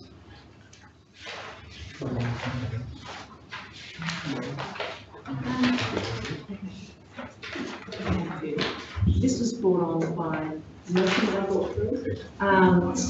Yes, my darling. The thought process in regards to bringing this through is creating a circular economy for the city. We also, and to support the businesses and to have services going directly to them. According to your recommendation, you're saying that this initiative is not a cost-effective option to support small and medium businesses in the city and North Adelaide. I guess I'm kind of thinking, well, what else do we have in place in order to direct more traffic directly to businesses? Because we did have the motion for the businesses ticket validation for the ute park, and that hasn't come into effect yet. How other ways, if you're not recommending this option and you don't think it's cost effective, are we going to be able to drive more traffic to our city? So through the chair, I suppose there's two matters. I think the first part of that is that when we looked at my Darwin and we understood from them their own evaluation was that the subsidies they're providing to consumers actually, in 61% of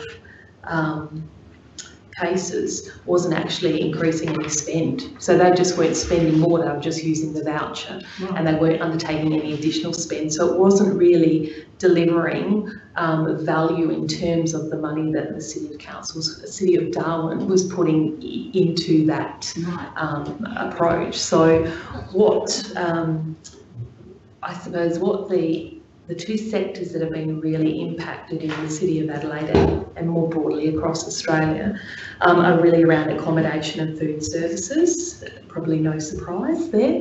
And then also the arts and recreation services.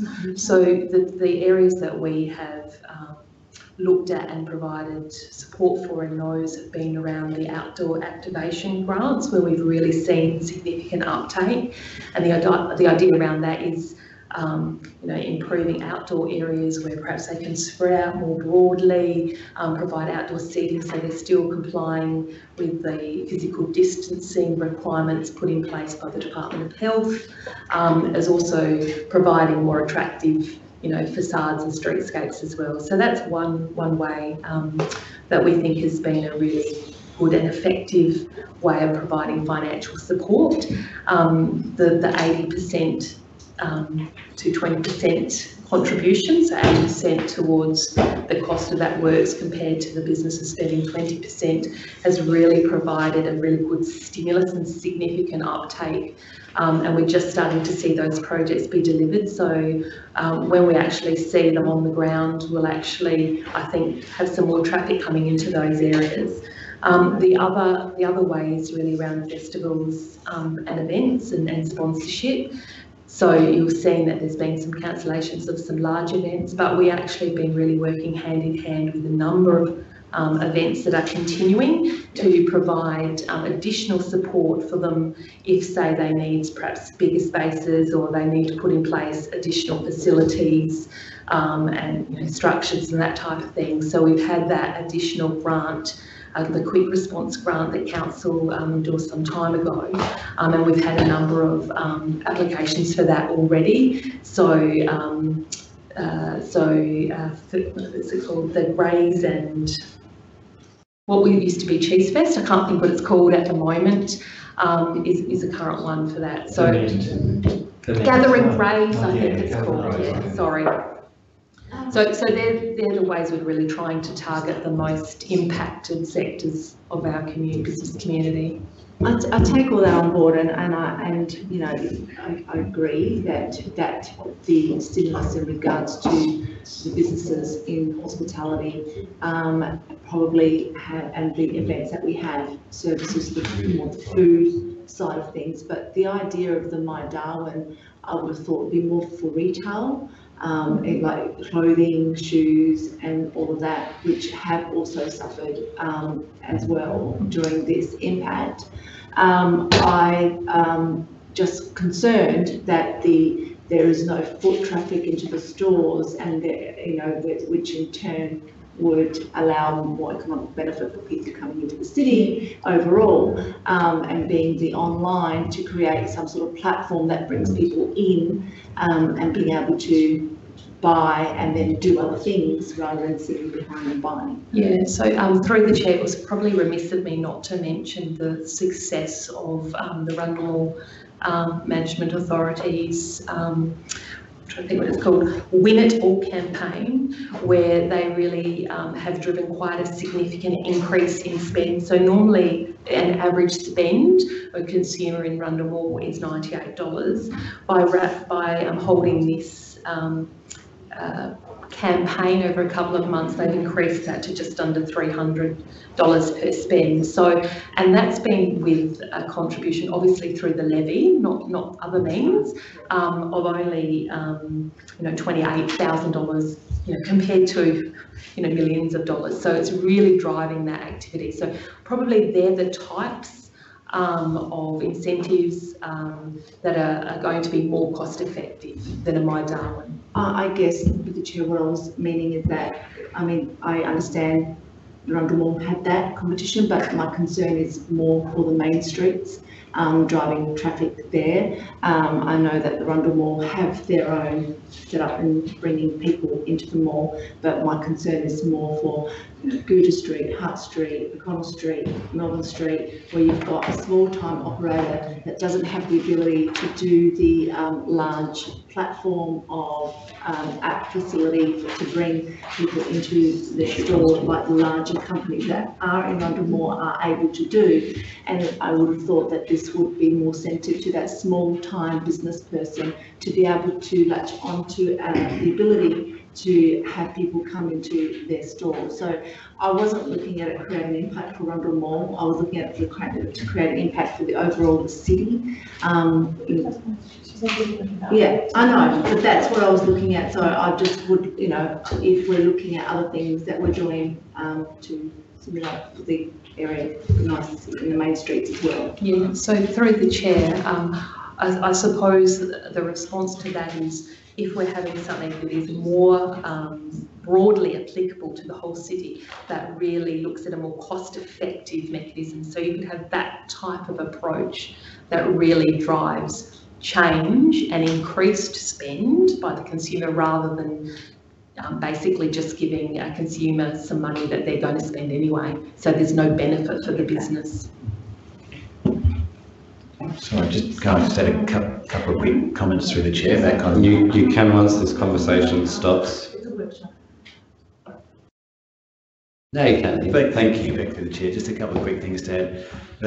The observation around the aqua activation grants is really interesting because I think at the time we were concerned that the private sector wouldn't be looking to invest, and it's actually proven to be the opposite. As we know, we opened it up and I think within 48 hours on the first tranche and then sort of about 6 days on the second tranche goes to show that the private sector, particularly in hospitality and retail, wanting to co-invest with us. So I think that's been a fantastic outcome for council because it's actually leveraged private sector money. And the second one would be the $4 million of hospitality vouchers that the South Australian Tourism Commission put out, where there was a $100 rebate for a hotel in the city and a $50 rebate if you were staying in a regional area. And my understanding, talking to the SATC, is that again that sold out in about a week. And in fact, they're probably delaying. You had to use the voucher by about the 16th of December, and I think they're pushing that out because hotels haven't been able to cope with the demand. That's been really helpful for the city because I think a lot of regional people now have gone, well, $100 to come and stay in a new hotel in the city is quite aspirational, $100 off. So $180 night for a spa and champagne arrival is now only $80. So that's creating extra discretionary spend for people to spend in retail, in malls, and to be more dispersed throughout the city rather than just the mall. So that was announced post My Darwin. So again, my understanding of that has been incredibly successful, and the hotels, which have been in desperate need, have got some really solid bookings out of that and continue to look at secondary spend into other parts of the precincts around the hotels. So, sorry, I'll come to you, Franz, just following on from that, Ian. So the hotel, whether it's the Great State voucher, is that what they call it? So the Great State voucher has been a success, though, it appears. If they're already yeah, and one of the reasons for that, I think, is it's a pent-up demand for travel because you cannot travel outbound and you couldn't travel even interstate into places like Melbourne, or even if you do, you had to quarantine. So you've got this incredible amount of people who still want to travel. So it's a slightly different psyche, but the fact that they are then spending for hotels, they're also wanting to spend in destination. So it's been actually very helpful for the CBD because it's $100 into the city. And so the price differential also helps. So there's a couple of things in there that are driving it, I suspect. And just before we get too far away from the topic of spend, Michelle, at 10 in the report, it talks about the survey undertaken by City of Darwin found that 61% of consumers using the My Darwin program did not increase the value of their planned expenditure. Out of the remaining 39%, do you know how much they spent as an increase? How much they spent over what they... Sorry, through the chair, I actually don't have that to hand, but I can find that information and provide it to before the council. Yeah, absolutely. That'd be great. Thank you, Franz. You know, the comment that I'm making is it's over the two business support type motion or proposals here. And so if our intention with these proposals is to get more people into the city, have you, you know, in the course of trying to see what works in that area of trying to attract people, have around other, you know, jurisdictions, have you found any activities or any promotions or anything like that has, you know, delivered, you know, an increased value? I mean, like the $100 is a way. You know, so I'm talking more about, rather than trying to give people money, I'm talking, are there things that other people have done, you know, in your research around the world, that will deliver that we can target those secondaries? Because any dollar we spend, any dollar we spend will most likely go to the major retail areas first. So if we want to help those in the secondary areas, how can we do that? What sort of things have worked in other areas that we can sort of target? You know, and sort of the level of spend, etc. I mean, these competitions is work, and the Vulnerable Authority is a great example of that, and have done very well. And they did get 450 locations to, you know, to take part. So through them all, so they all were active, and I mean, the $28,000 is certainly amazing value, and the engagement was the entire precinct. So is there something that you've seen, or is there ideas that you have floated with the organisation that, you know, could activate particular streets that are more in trouble, that we can deliver them some help in a cost-effective way? So through the chair, there was a number of points there. So perhaps I'll speak first to other jurisdictions. So we have looked at other jurisdictions, but when you look internationally, actually we're in a very lucky situation here because we don't have, you know, the significant amount of community transmission. You've got, you know, a lot of European cities on their third wave. So we actually are able to be providing support, where if you look in the US and Europe, that really is not the case. So that we're well ahead of the curve, I suppose. We've got 85% of foot traffic back compared to being 80% down in April. So we're on the right trajectory, but it means there's less places to look, you know, in terms of who are the leaders and what are they doing. So, and Victoria obviously is not a place to look. And when we've had other states, such as Western Australia and Tasmania in particular, with border closed down, so they're just looking at their own economy as well.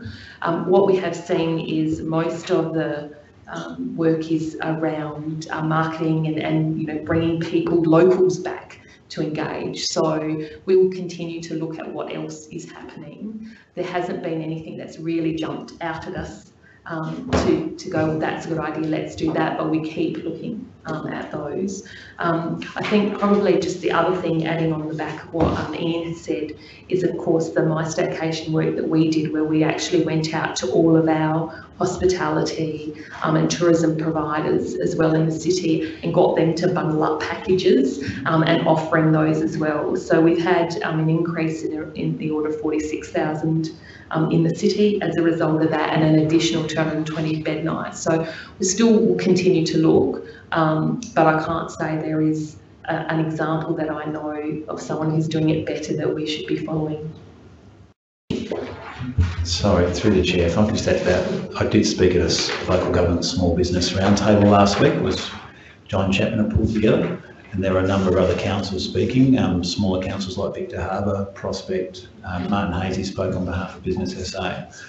And when we sort of talk through the raft of things that we've done in totality compared to individual projects, but in totality, the $11.4 million that's in there, and the range of things that have been signed off by this council, the feedback was incredibly positive from both John Chapman, the Small Business Commissioner, as well as from other jurisdictions, to say how much the City of Adelaide and you as elected members have achieved. So look, there'll always be the odd thing here and there that you go, wouldn't that be great? I think the Rundle Moore one is a fantastic idea, and wouldn't it be great to see that being a bit more citywide? So I would have thought that sort of stuff would be in train in the future. I think to Michelle's point too, we are a little bit mindful here of our fiscal advice back to you. Clearly the decisions that you will make, but we're trying to be pretty fiscally responsible about if there is a second wave, for example, how would we be able to stimulate again? So we're mindful of unknowns as well as knowns, if that makes some sense. Members? Okay, nothing. Thank you, Michelle. We will move on to 510, business assistance. Also circulated separately. Over to you, members of the council. Questions? Ooh, oh, Councillor Martin, I missed you. Sorry, I'm starting to worry to these meetings go on so long. Look, I just wanted the administration is recommending against And they've listed a series of disadvantages, the main one of which is council's financial position. But I wonder, and this is a serious question, I mean, have they considered the possibility of reputational damage for those businesses who aren't going to receive any assistance? And I mean those who are paying $10,200 a year rates or whatever. Or alternatively, businesses which employ not 1 to 20, but 21 people. Additionally, was any thought given to particular sections or the impact on particular sections of the economy which have been hard hit, like say hospitality, where the rates are considerably more than $10,000 generally? The staff numbers are probably well under, but they will receive no assistance at all. Is that likely to lead to reputational damage as well? Has that been considered? Through the chair, I don't think it's accurate to say they've received no assistance at all when you look at the significant, billions of dollars that have been pumped in through both the Commonwealth. There's been a lot of money pumped in through the state, and I think for a relatively small council, 200 million, we're putting in 11.4 into stimulus. If you compare that to something like Brisbane City Council, and I'm only going off the report I saw they did recently, they're a $5 billion council, they're bigger than the GSP of Tasmania, and they were putting in about 7.5 million into some of their small business recovery. So, it's a bit hard to sort of weigh up. It's not a competition about who's investing the most. I think it's about where's the wisest place to invest. Reputationally, council, look, I think Adelaide's got an excellent reputation during COVID. Hope it remains that way. I think we're all feeling for businesses. I totally understand that. We totally do. We talk to Josh Baker next door, talk to Transation, talk to how they're going. The feedback we're getting from them is invest in bits of those infrastructure because they don't want to leverage it. They clearly want foot traffic, but there are some health issues around major events. I think everyone understands that, December through to March next year is going to be a very different quarter to the normal first quarter of the year. But they're also innovating. They're setting up using new spaces. They're spreading out. They're doing different shifts. Double bookings obviously has become a very common thing now, where you get a booking at 12 o'clock till 2 and then 2 till 4 or something. So they're trying to maximise turnover in a restaurant. So I think that, to be honest, the private sector does adapt very quickly to those types of things, and the consumer is as well. Be my comment. But I think there has been plenty of money in the system more broadly than just what a council can do. Okay, look, I'm not going to criticise the overall support council at all. All I'm suggesting is that, for example, I can think of a hotel in North Adelaide, which is paying 30,000 plus in rates, has less than 20 people on staff, which would receive nothing, and yet the hairdressing salon 4 doors down would. And therefore, it seems to me that both of those businesses have been doing it tough because of COVID, but only one of them is going to have our support. I just wonder whether their attitudes to council, because of the way that the money has been distributed, whether we need to think about broadening the criteria. Through the chair, thanks for the question. I think that's exactly where we've got the sort of rates hardship provisions, where we do take a case-by-case basis. And I think there's a very good understanding in the organisation here in our rates and finance team of the particular sectors that are doing it tougher, and hospitality, obviously, accommodation being that one, and specifically arts and events is probably the other one. So those provisions are available 24/7. So I think I probably know who you're talking about, but an approach with them to discuss deferral or ways of repayments around rates would certainly be of assistance to them rather than the 30 grand they might be normally paying. Sorry, just through the chair, just to add to that, one of the reasons we've limited it to the employee numbers is because council's decision was small to medium-sized businesses. So we had a discussion about that previously with council. So we used the ABS data in relation to what that constitutes. constitutes, which is that number of employees. And just one final question. In respect to the staff numbers, are we talking about an historical number? That is to say, something that existed before this scheme started, or are we talking about the current number? And the reason I raise it is because, I mean, clearly someone with 22 employees has a great incentive, to make sure that the books say they've got 20 on a particular day. So is it historical? Sorry, through the chair, it's actually a really good question. And these are some of the difficulties of implementing schemes like this, where there's going to have some sort of judgment call around pre, during and post-COVID to staffing them. And then, to be honest, there's about 4 or 5 different definitions of small business that are out there. I think we grabbed one that was off the ATO and ABS, sorry, my apologies. I'd have to look at that in a bit more detail, Councillor, to look at that flex that you described. It's a good point. Thank you.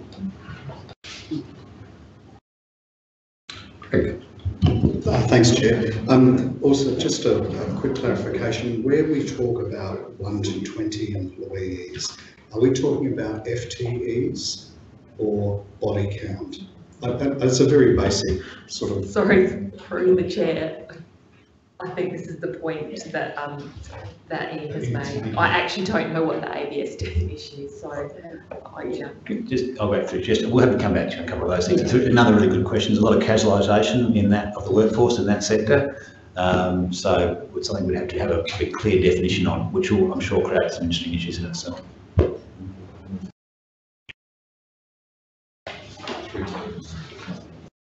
Okay, I might just ask a couple of questions. Thank you for providing all the information.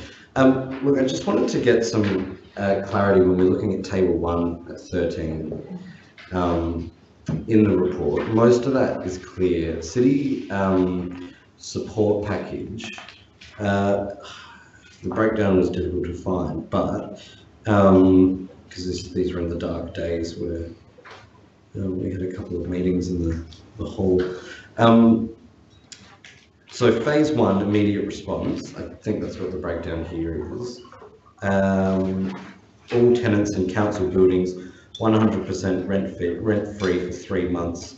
Small business operators, that cost us 1.7 million. How many businesses in the City of Adelaide did that benefit? So how many tenants do we have? Through you, Presiding Member, we have approximately 320 plus leases and around about 50 licences. Out of that, it's probably easier to count the ones who didn't benefit, and there's probably around about less than 10 who would not have benefited out of that. And I just don't want to go into that because it's commercial in confidence, but everyone were approached, they would have received that 3-month rent-free period from, I think it was from April through to June. And then that was followed by council decision in regards to deferral of 50%. Yeah. So that almost $2 million out of the $11 million, that was spent on, I guess, 320 businesses. Adelaide Central Market Authority, rent-free for 3 months, 0.9. How many traders in there? Through your presiding members, approximately 70 included in with that, and there's 62 within Central Market Arcade. All right, so we're up to 3 mil, and we've got 390 businesses that have benefited. RMMA waiving the marketing levy for 3 months at a cost of 1 million. How many in the catchment? Through presiding members, approximately 700 retailers and 300 services within the Rundle Mall precinct. Okay, I'm getting better. Okay, so the initial package, $4 million, and it benefited, let's say, just over 1,000. And then if we keep going down, rate relief, freezing rate in the dollar for all ratepayers, and 10% discretionary rate rebate. Just for my benefit, can I please be reminded what the 10% special discretionary rebate is? It's part of our thank you. Sorry to get everyone up.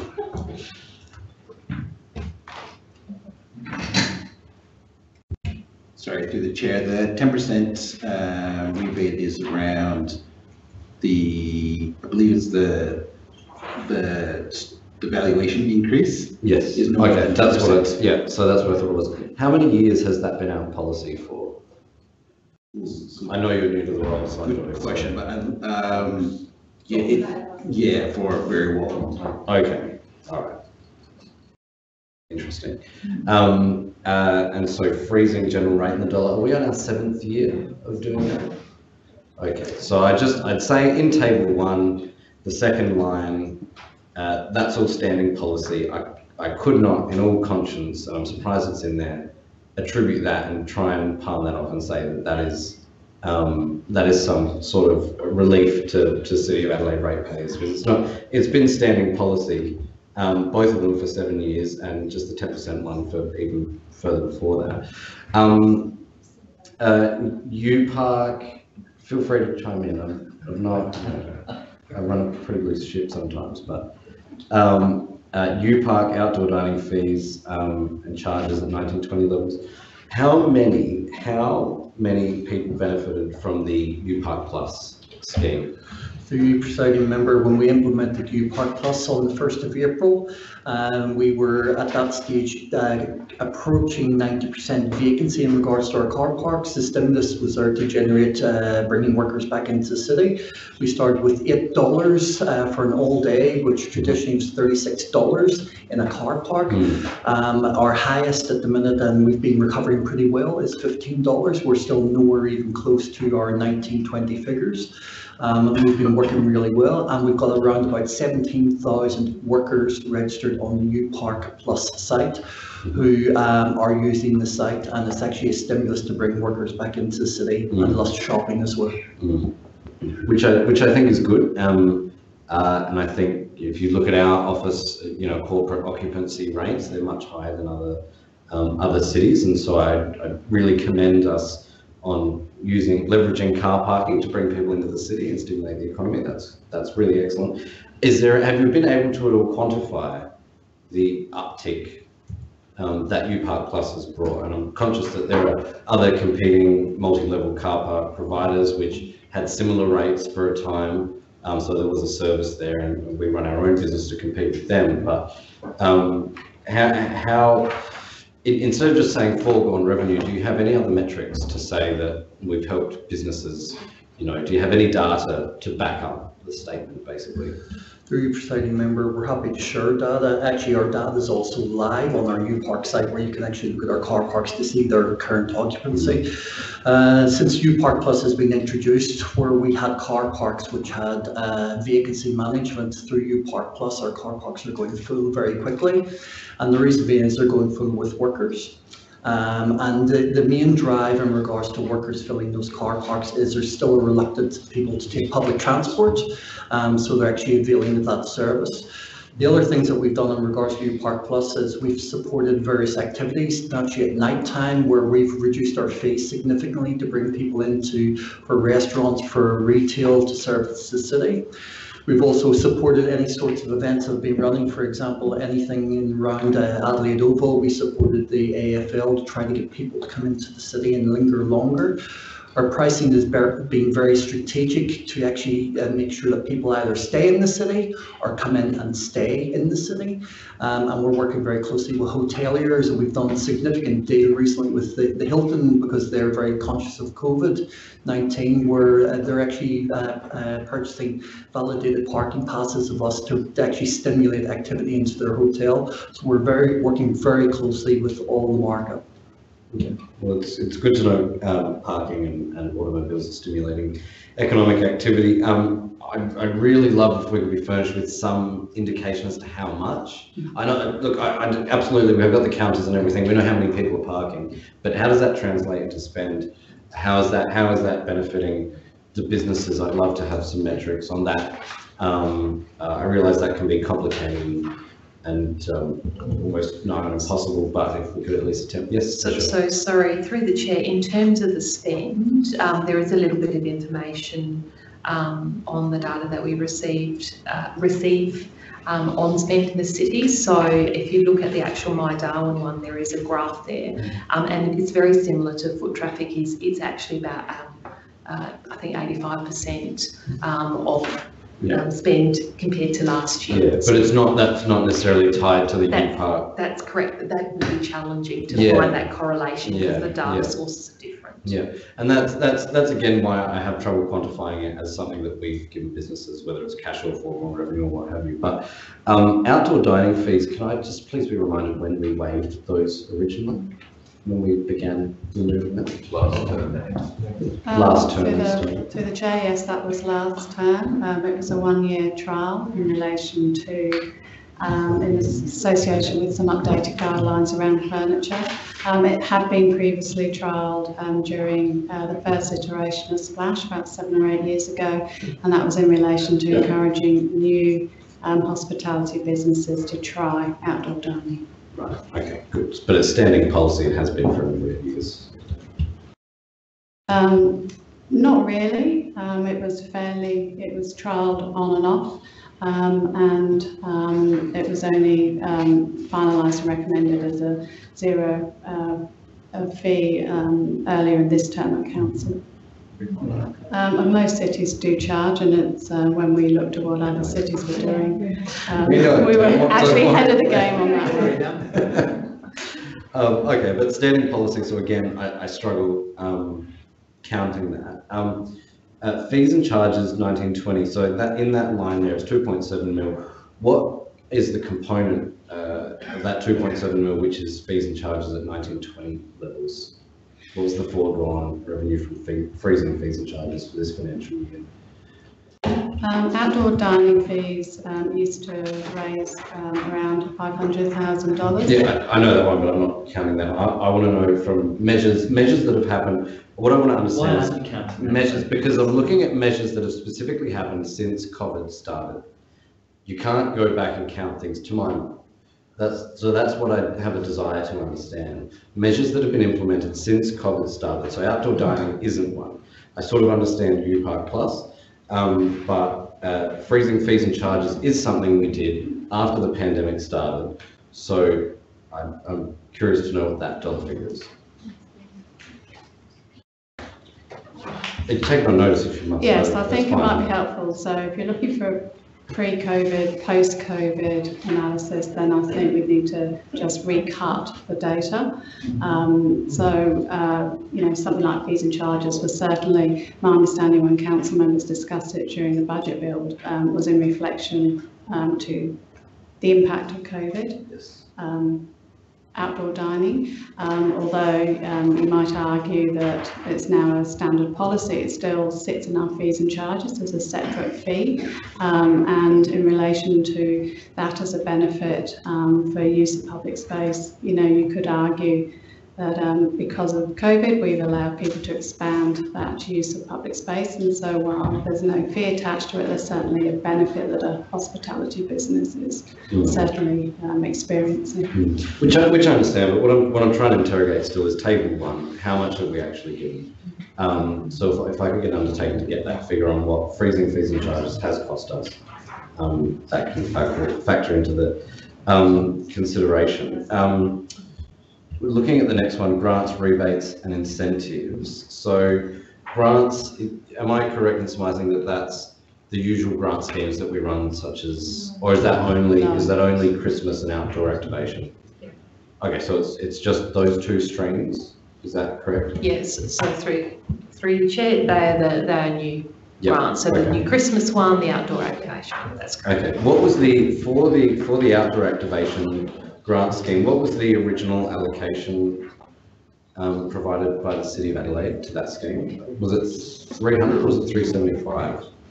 Can't recall. 300 from the state. 300 from memory, I think. Yeah, so plus a state government contribution. So through the chair, that original grant from state government was in response to their interest in what we had done through our Reimagine and Recover. So that's a really great idea. So the heaters and that type of thing, we'd like to provide something that's a bit more fixed. So we worked with them on the relation to that. So they had their initial amount, and then we put in, I think it's been 800 and all up 875. Yeah.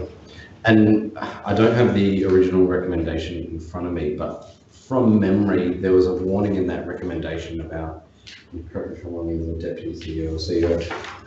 That recommendation was almost recommending that we don't provide extra funding because of the risk to councils spending too much money. Is that correct? Do you recall any lines in there? Not off the top of your head. That's right. I'll have to go back to that one and look. But so that the original funding for the outdoor activation program was $300,000 provided by the state government. Is that correct? That funding was all from the state government in the first instance. So through you, Chair, the original funding from the state government didn't come through council, to my knowledge. That was something that we worked on with the state government, and we let council know that we were but I doing want to know, again, looking at the dollars here on the page, who paid for it? Sorry, through the chair. Sorry, can I just, this interrogation has been going on for quite some time. We've got a lot to get through. I do think it's irregular. I'll take it under advisement. I do think it's irregular for the persistent volume of questions to be coming from the chair. So can I suggest that we start to move through things? I'll take a suggestion under advisement. I appreciate it if you would. So $300,000, but that came from the state government. It wasn't in any council budget line. That's correct. So through you as chair, $1.15 million for outdoor activation grant. Of that, 300 was the state government, and 850,000 of that has come from council, and council has endorsed that and approved it. Yes. Yeah. Subsequent, effectively rounds almost. Correct. To a degree. Christmas, yes, that was a very good initiative. Events, festivals and splash activations. Out of that 297,000, what was the quantum which was for splash? Do we have any? No. That's right. Can I? Yeah. Yeah, we'll take that on notice. We haven't any here, but yeah, it's just easier, I think, if we take it all on notice, break it down. I've heard you want post-COVID, pre-COVID, effectively split between different inputs. And again, obviously, you can tell the theme here. Splash initiative was pre-COVID, so I can't, in all good conscience, go to a business that's struggling and say, oh, look at what we passed last year. Just on the splash, we did get a grant from the Capital City Committee Office to deliver on that. So the Lord Mayor, through the Premier, secured that on our behalf. So it wasn't necessarily ratepayer money; it was taxpayer money. Okay, I think that's $200,000 from Premier Cabinet Office. Understood. My Adelaide staycation on Melbourne and all, that's great. Recover and reimagine, $100,000. Frozen rent increases, and this may be a question again for you, Tom. Is that, it's my understanding that is a statutory requirement at the moment. Is that correct? We can't put rent up for anyone? Through you, presiding member, one of the initiatives where it's actually council has offered great incentive is that we have not increased our rent. However, once the embargo period, and that's technically what it's called, is removed, council or any entity can increase their rent.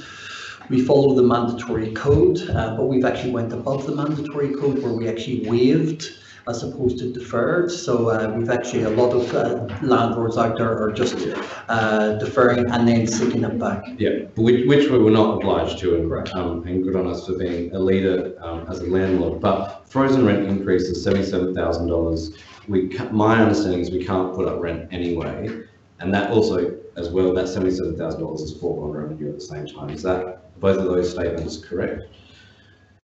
So again, through your presiding member, whilst we can't put rent up as soon as the embargo finishes, we can. However, council's decision was we do not increase our fees or our charges for the period for 2021, and we match our 1920 figure. So effectively, all our tenants are getting last year's rent figure. Okay, so for the entirety of this financial year. That's correct. After the end of the statutory up until 30 June 21. Right. Okay. Understood. Okay.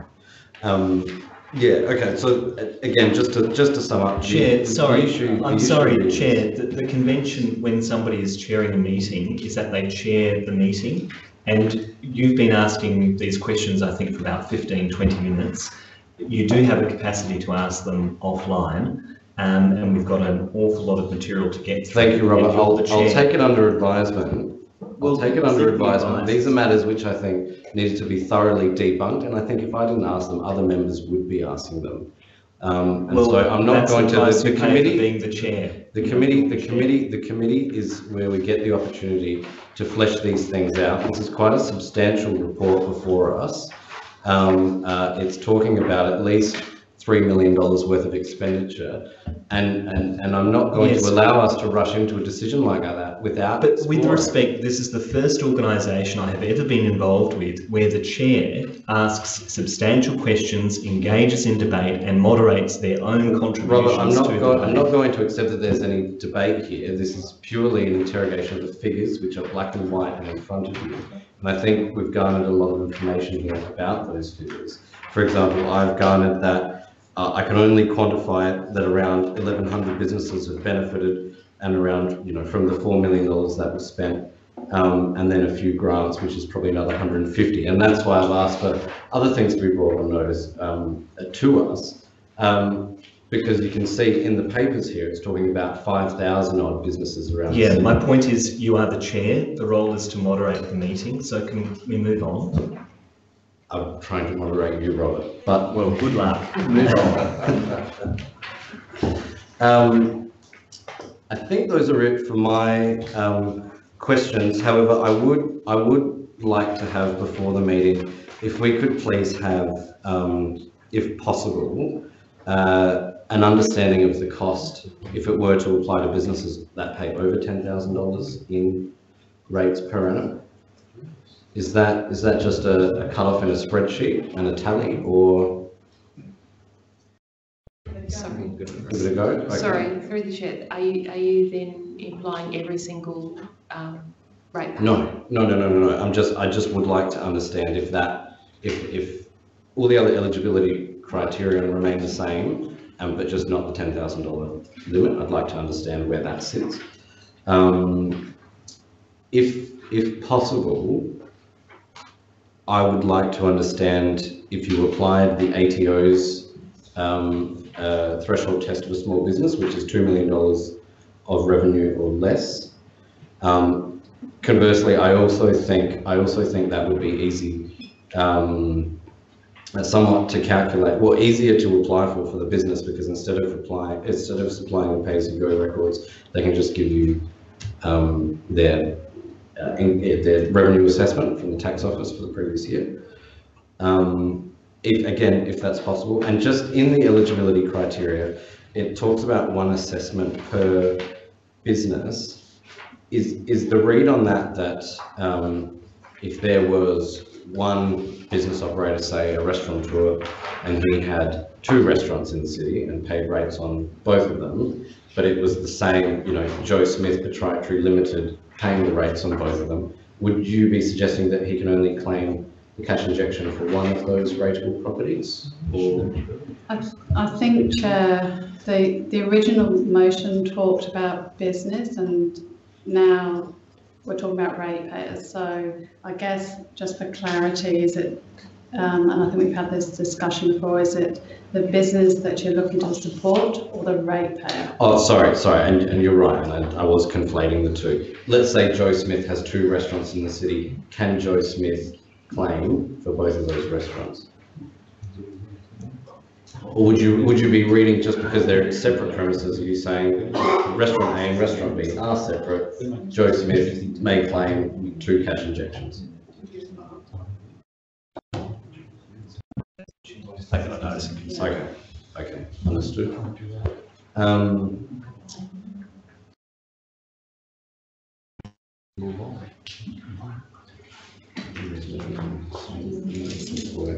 Okay, I think that sums it up. I didn't see any other hands, but did that prompt any further questions from members?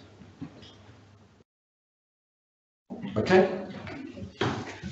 Thank you, Michelle. And Ian, I look forward to getting those answers. We'll move on to 511, Quarterly Forward Procurement Report Q3 2020-21. Obviously, we'll be taking that as read. Is there any comments or questions on that, Councillor Martin? Yeah, I just wanted to thank the administration. Thank the administration for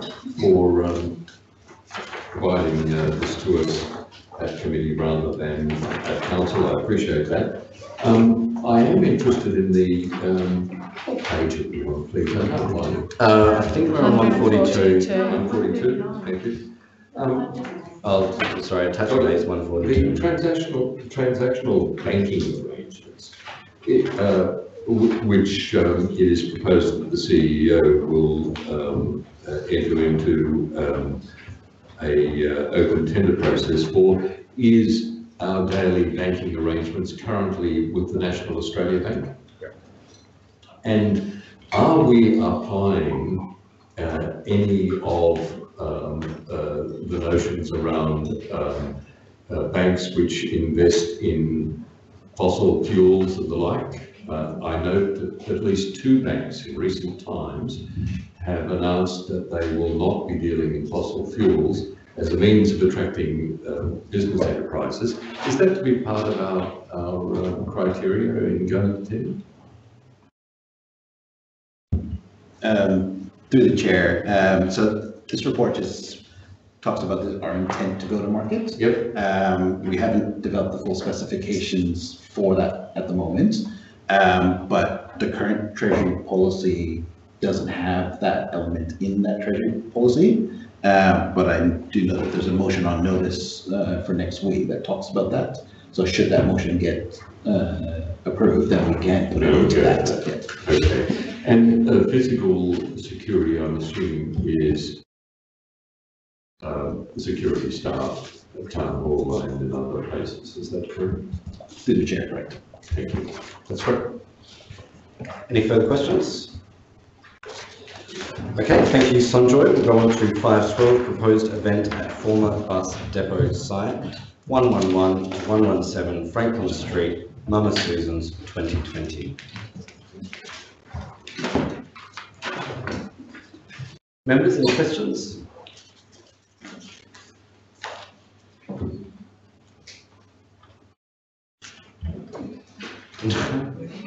I just have one. Obviously, we're approving it for particular times. Are there any circumstances whereby those times would vary without coming back to council? Okay.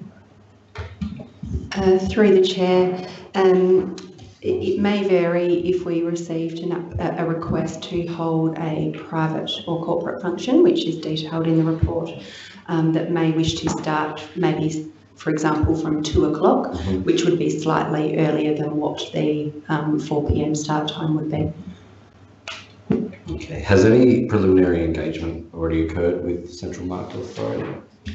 Through the chair, yes, it has. We've been in communication with them, and they have provided formal feedback through the public consultation process.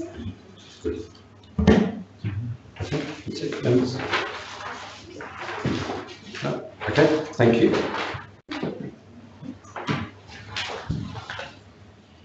We'll go on to 5.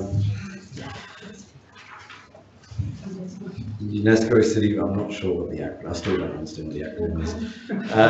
AUCOM funding and resourcing, 513. Thank you, members. Okay, wonderful. Thank you.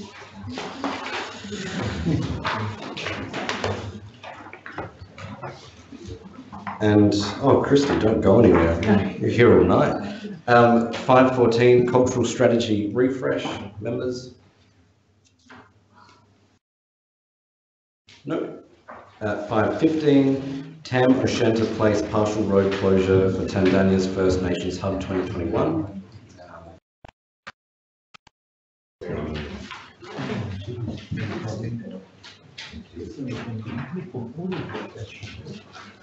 I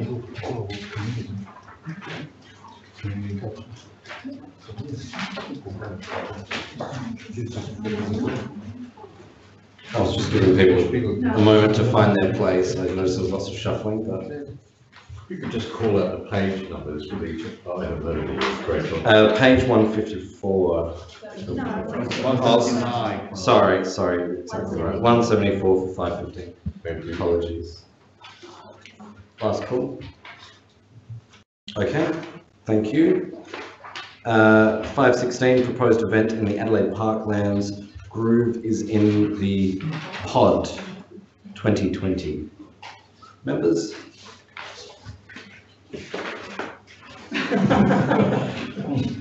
Okay. Okay, thank you. 517, proposed event in the Adelaide Parklands, Wonderland Spiegel Tent 2021, High Marsh Square. Members? I just want to say how delighted I am. None of these are in North Adelaide. This is sensational. Less events in North Adelaide become the Street Council. No, less events that go to 2 a.m. in North Adelaide. Okay. 518, resource recovery, organics, recycling and waste, strategy and action plan 2020 to 2028. And I'll just pass over to Ian for a quick preamble.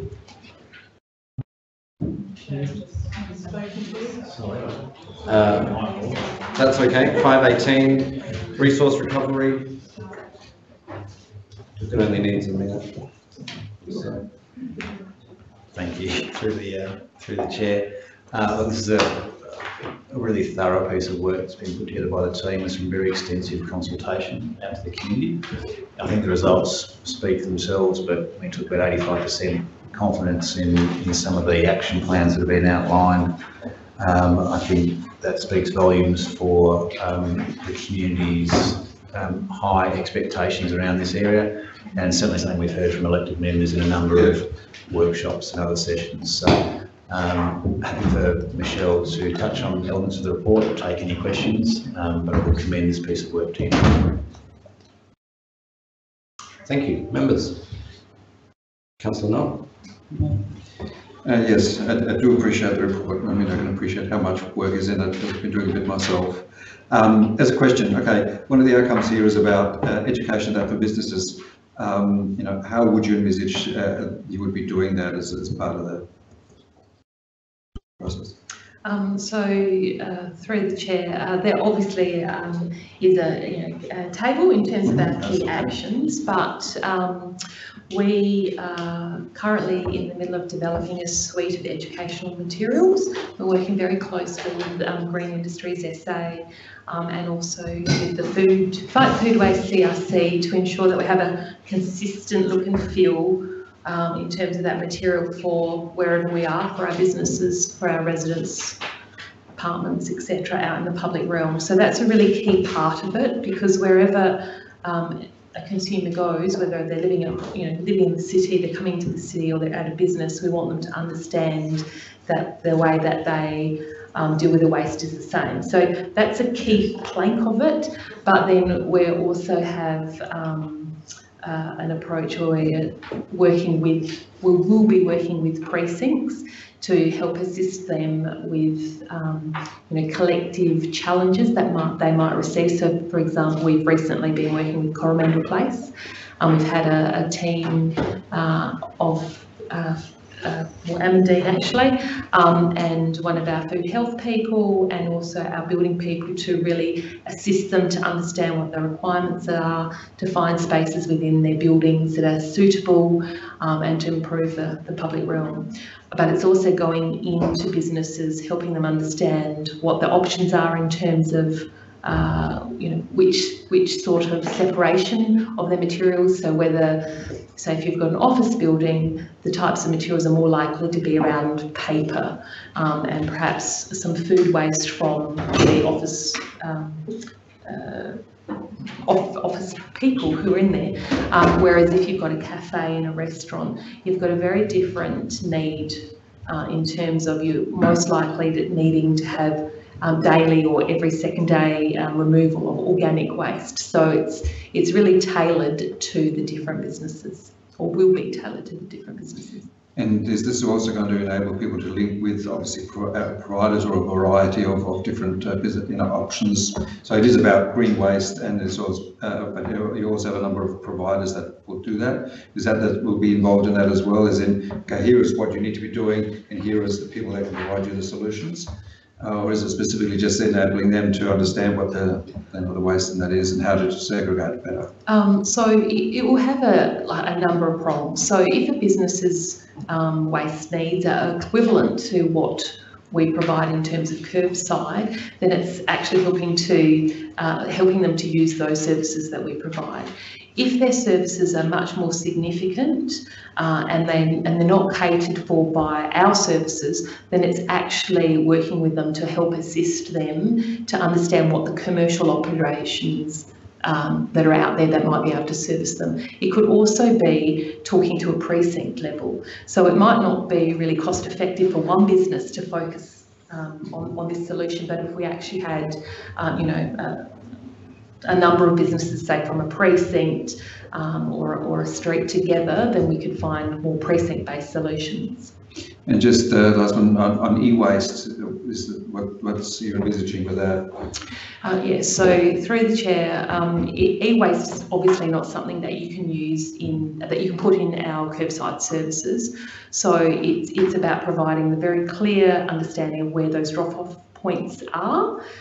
So we don't have any e-waste drop-off points in the city, but there are some close. We are looking at providing sort of smaller scale things like batteries and other types of a waste in some more readily accessible locations across the city for our residents and businesses where it's where that can be provided. Thank you. Members? Cool. And Helen. I just wanted to say thank you for putting this enormous body of work together. I think it's the way that you've married up all of the existing policies, embedded it within all of the state work. That incredible detail around the matrix, I think, is fantastic. Now, I hope you have enough resource to be able to actually enact it. And I see we've got the budget amount, but I think to be able to really work through all of that within the matrix is going to be the biggest challenge. But I think the framework that you've developed is incredible. So well done on all of that work.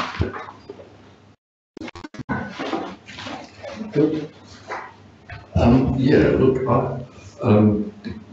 the sentiments of the report are great.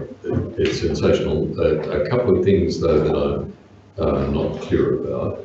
We've had a conversation talking about a reduction in red bin collection.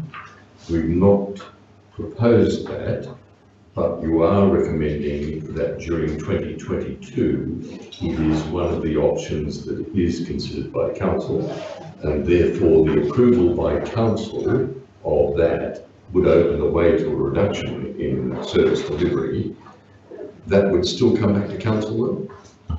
Yeah, so absolutely. For any type of change in service, we would bring that back to council, but we wanted to really raise that as an option with our community, see if it's actually palatable or not. It really involves working. I think what Councillor, for anyone who's not sure, I think what Councillor Martin was talking about is the possibility of, say, at the moment we have weekly red bin collection, but we have fortnightly green and yellow collection. So in terms of the parts of waste that actually we're wanting to change behaviour is we've got a lot of what we call putrescible waste or vegetative material, food waste, etc. in our red bin, and people want to get rid of that because that smells, more than your sort of normal standard rubbish that you put in and would go to landfill and couldn't be recycled in your red bin. So it's something that we're wanting to look at, whereas that would change that behaviour where that material that is actually has odour and other challenges could be picked up more regularly to encourage that behaviour, and you're getting more diversion through your recycling and your organics bin, which of course reduces the levy, and that's something that we would like to look at, but we would bring it back to council, and it's something that we really want to talk to adjoining councils about as well. And the same would apply to financial incentives, and I assume that's the same thing. Give up your red bin service or some service and you get a reduction in rates. Yes? So through the chair, I think we need to work through further in terms of what those incentives might be. They come back to council. Absolutely. Yeah. And in respect of businesses, am I to understand that there is no change in eligibility? If you are a new business, you will not receive red or yellow bin as a new business? Sorry, through the chair, current eligibility includes for recycle bins. There's no proposed change to current eligibility in terms of businesses that access curbside service can actually access both a red and a recycled bin. What we're looking at in here is the possibility of extending that to an organics bin as well. That was the next question. Yes. But if you're not eligible at the moment, you're not going to be eligible in the future. So through the chair, what we are looking at is, are there some other precinct-based solutions that might serve a greater number of businesses? Okay, and will the financial incentives work the other way as well? That is to say, if you are in business not receiving a curbside collection, but currently paying the same rate in the dollar as a business that is receiving a curbside collection, you get a reduction in rates, or you'll just continue to pay even though you don't get the service? So through the chair, that's any change to that in terms of incentives or disincentives, we would bring back to council for a decision. Okay, and I'm confused about multi-unit recommendations. I know I think it was the Lord Mayor who proposed that we should introduce a collection service for multi-storey units. Are you recommending that, or are you recommending working with them to refine their waste disposal methods rather than providing them with a service? So through the chair, we currently do offer a service to multi-unit apartments, and we've been undertaking for some time a transition for those apartments that don't have our service to a bulk bin service. One of the really significant challenges that we see, and it's addressed in here in part, is we provide advice into the development approval process, and we say you need to provide this type of bin storage area so you can receive a council service. And then through the process, we end up, because council's not the authority, we end up often with buildings that don't meet our standards. So those strata corporations can't actually physically accommodate our service. So they can perhaps have less bins in there, which means they fill up quickly, so they have to have maybe twice or three times a week services. So the way we are addressing this is providing stronger advice at that beginning of that process, working with our strata managers who then perhaps get a building and it's not set up, so putting signs and education materials through them and into the residents in those areas as well. So it's multi-pronged in terms of that approach. So any apartment that is actually wanting a council service, we have a process already where we go out and we work with them to try and accommodate that service. The unfortunate thing is sometimes we can't physically provide that service to them because of their the infrastructure in the buildings. They don't get a rate reduction for not having that service, do they? That is to say they pay the same rate per dollar. But that is correct, because we could provide it if they were able to. Yep. It's there if you want it, if you've got facilities, yeah. And just one other thing, radio frequency identification, that enables, how does that work? I couldn't quite grasp. So, for example, the area I work in, the area I live in, yep. We have identification on the bins that we have. It's really clear that this this bin belongs to this property. So it's really important for understanding whose bin is being picked up, and if you've got lost bins, people sometimes can accumulate bins. So that's a really important part of it, is to track how many bins we've got out there, how often we're picking them up. So it provides additional data as well, and it's pretty standard practice. It's about transparency. Yeah, yes. Transparent bins. Sorry. And would that enable also identification of bins that have bad waste disposal habits as well? So as part of that education program? So it possibly could, in terms of understanding where contaminants have been in place, but we also have currently under our contract a service where Cleanaway actually, if they're noticing already that there's contaminants, that they provide a notice to those residents or those businesses. We provided an e-news to elected members around that process. Yeah, thank you. And just following on from that, bins have RFID on them. You know who it belongs to. You could with your inspectors look at if there's any contamination in the bin, and for repeat offenders, you could fine them, or potentially there could be bylaws introduced whereby council would, say that look, you've got too much plastic in your greens bin.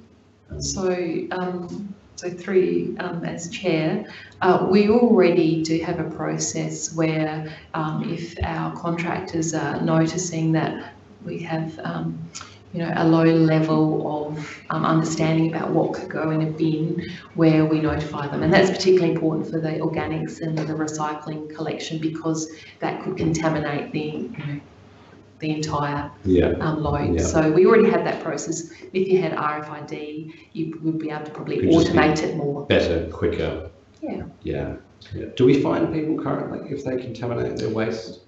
So no, we don't fine people for waste contamination of those two streams. Yes, Councillor. Just Councillor, there is a problem. I mean, I live in an area where everyone puts their bins out at night in the street, and people go out after bins have been placed and put inappropriate material in recycling bins and inappropriate material in red bins. It's a really vexed issue. I don't know how you. I get the same as well.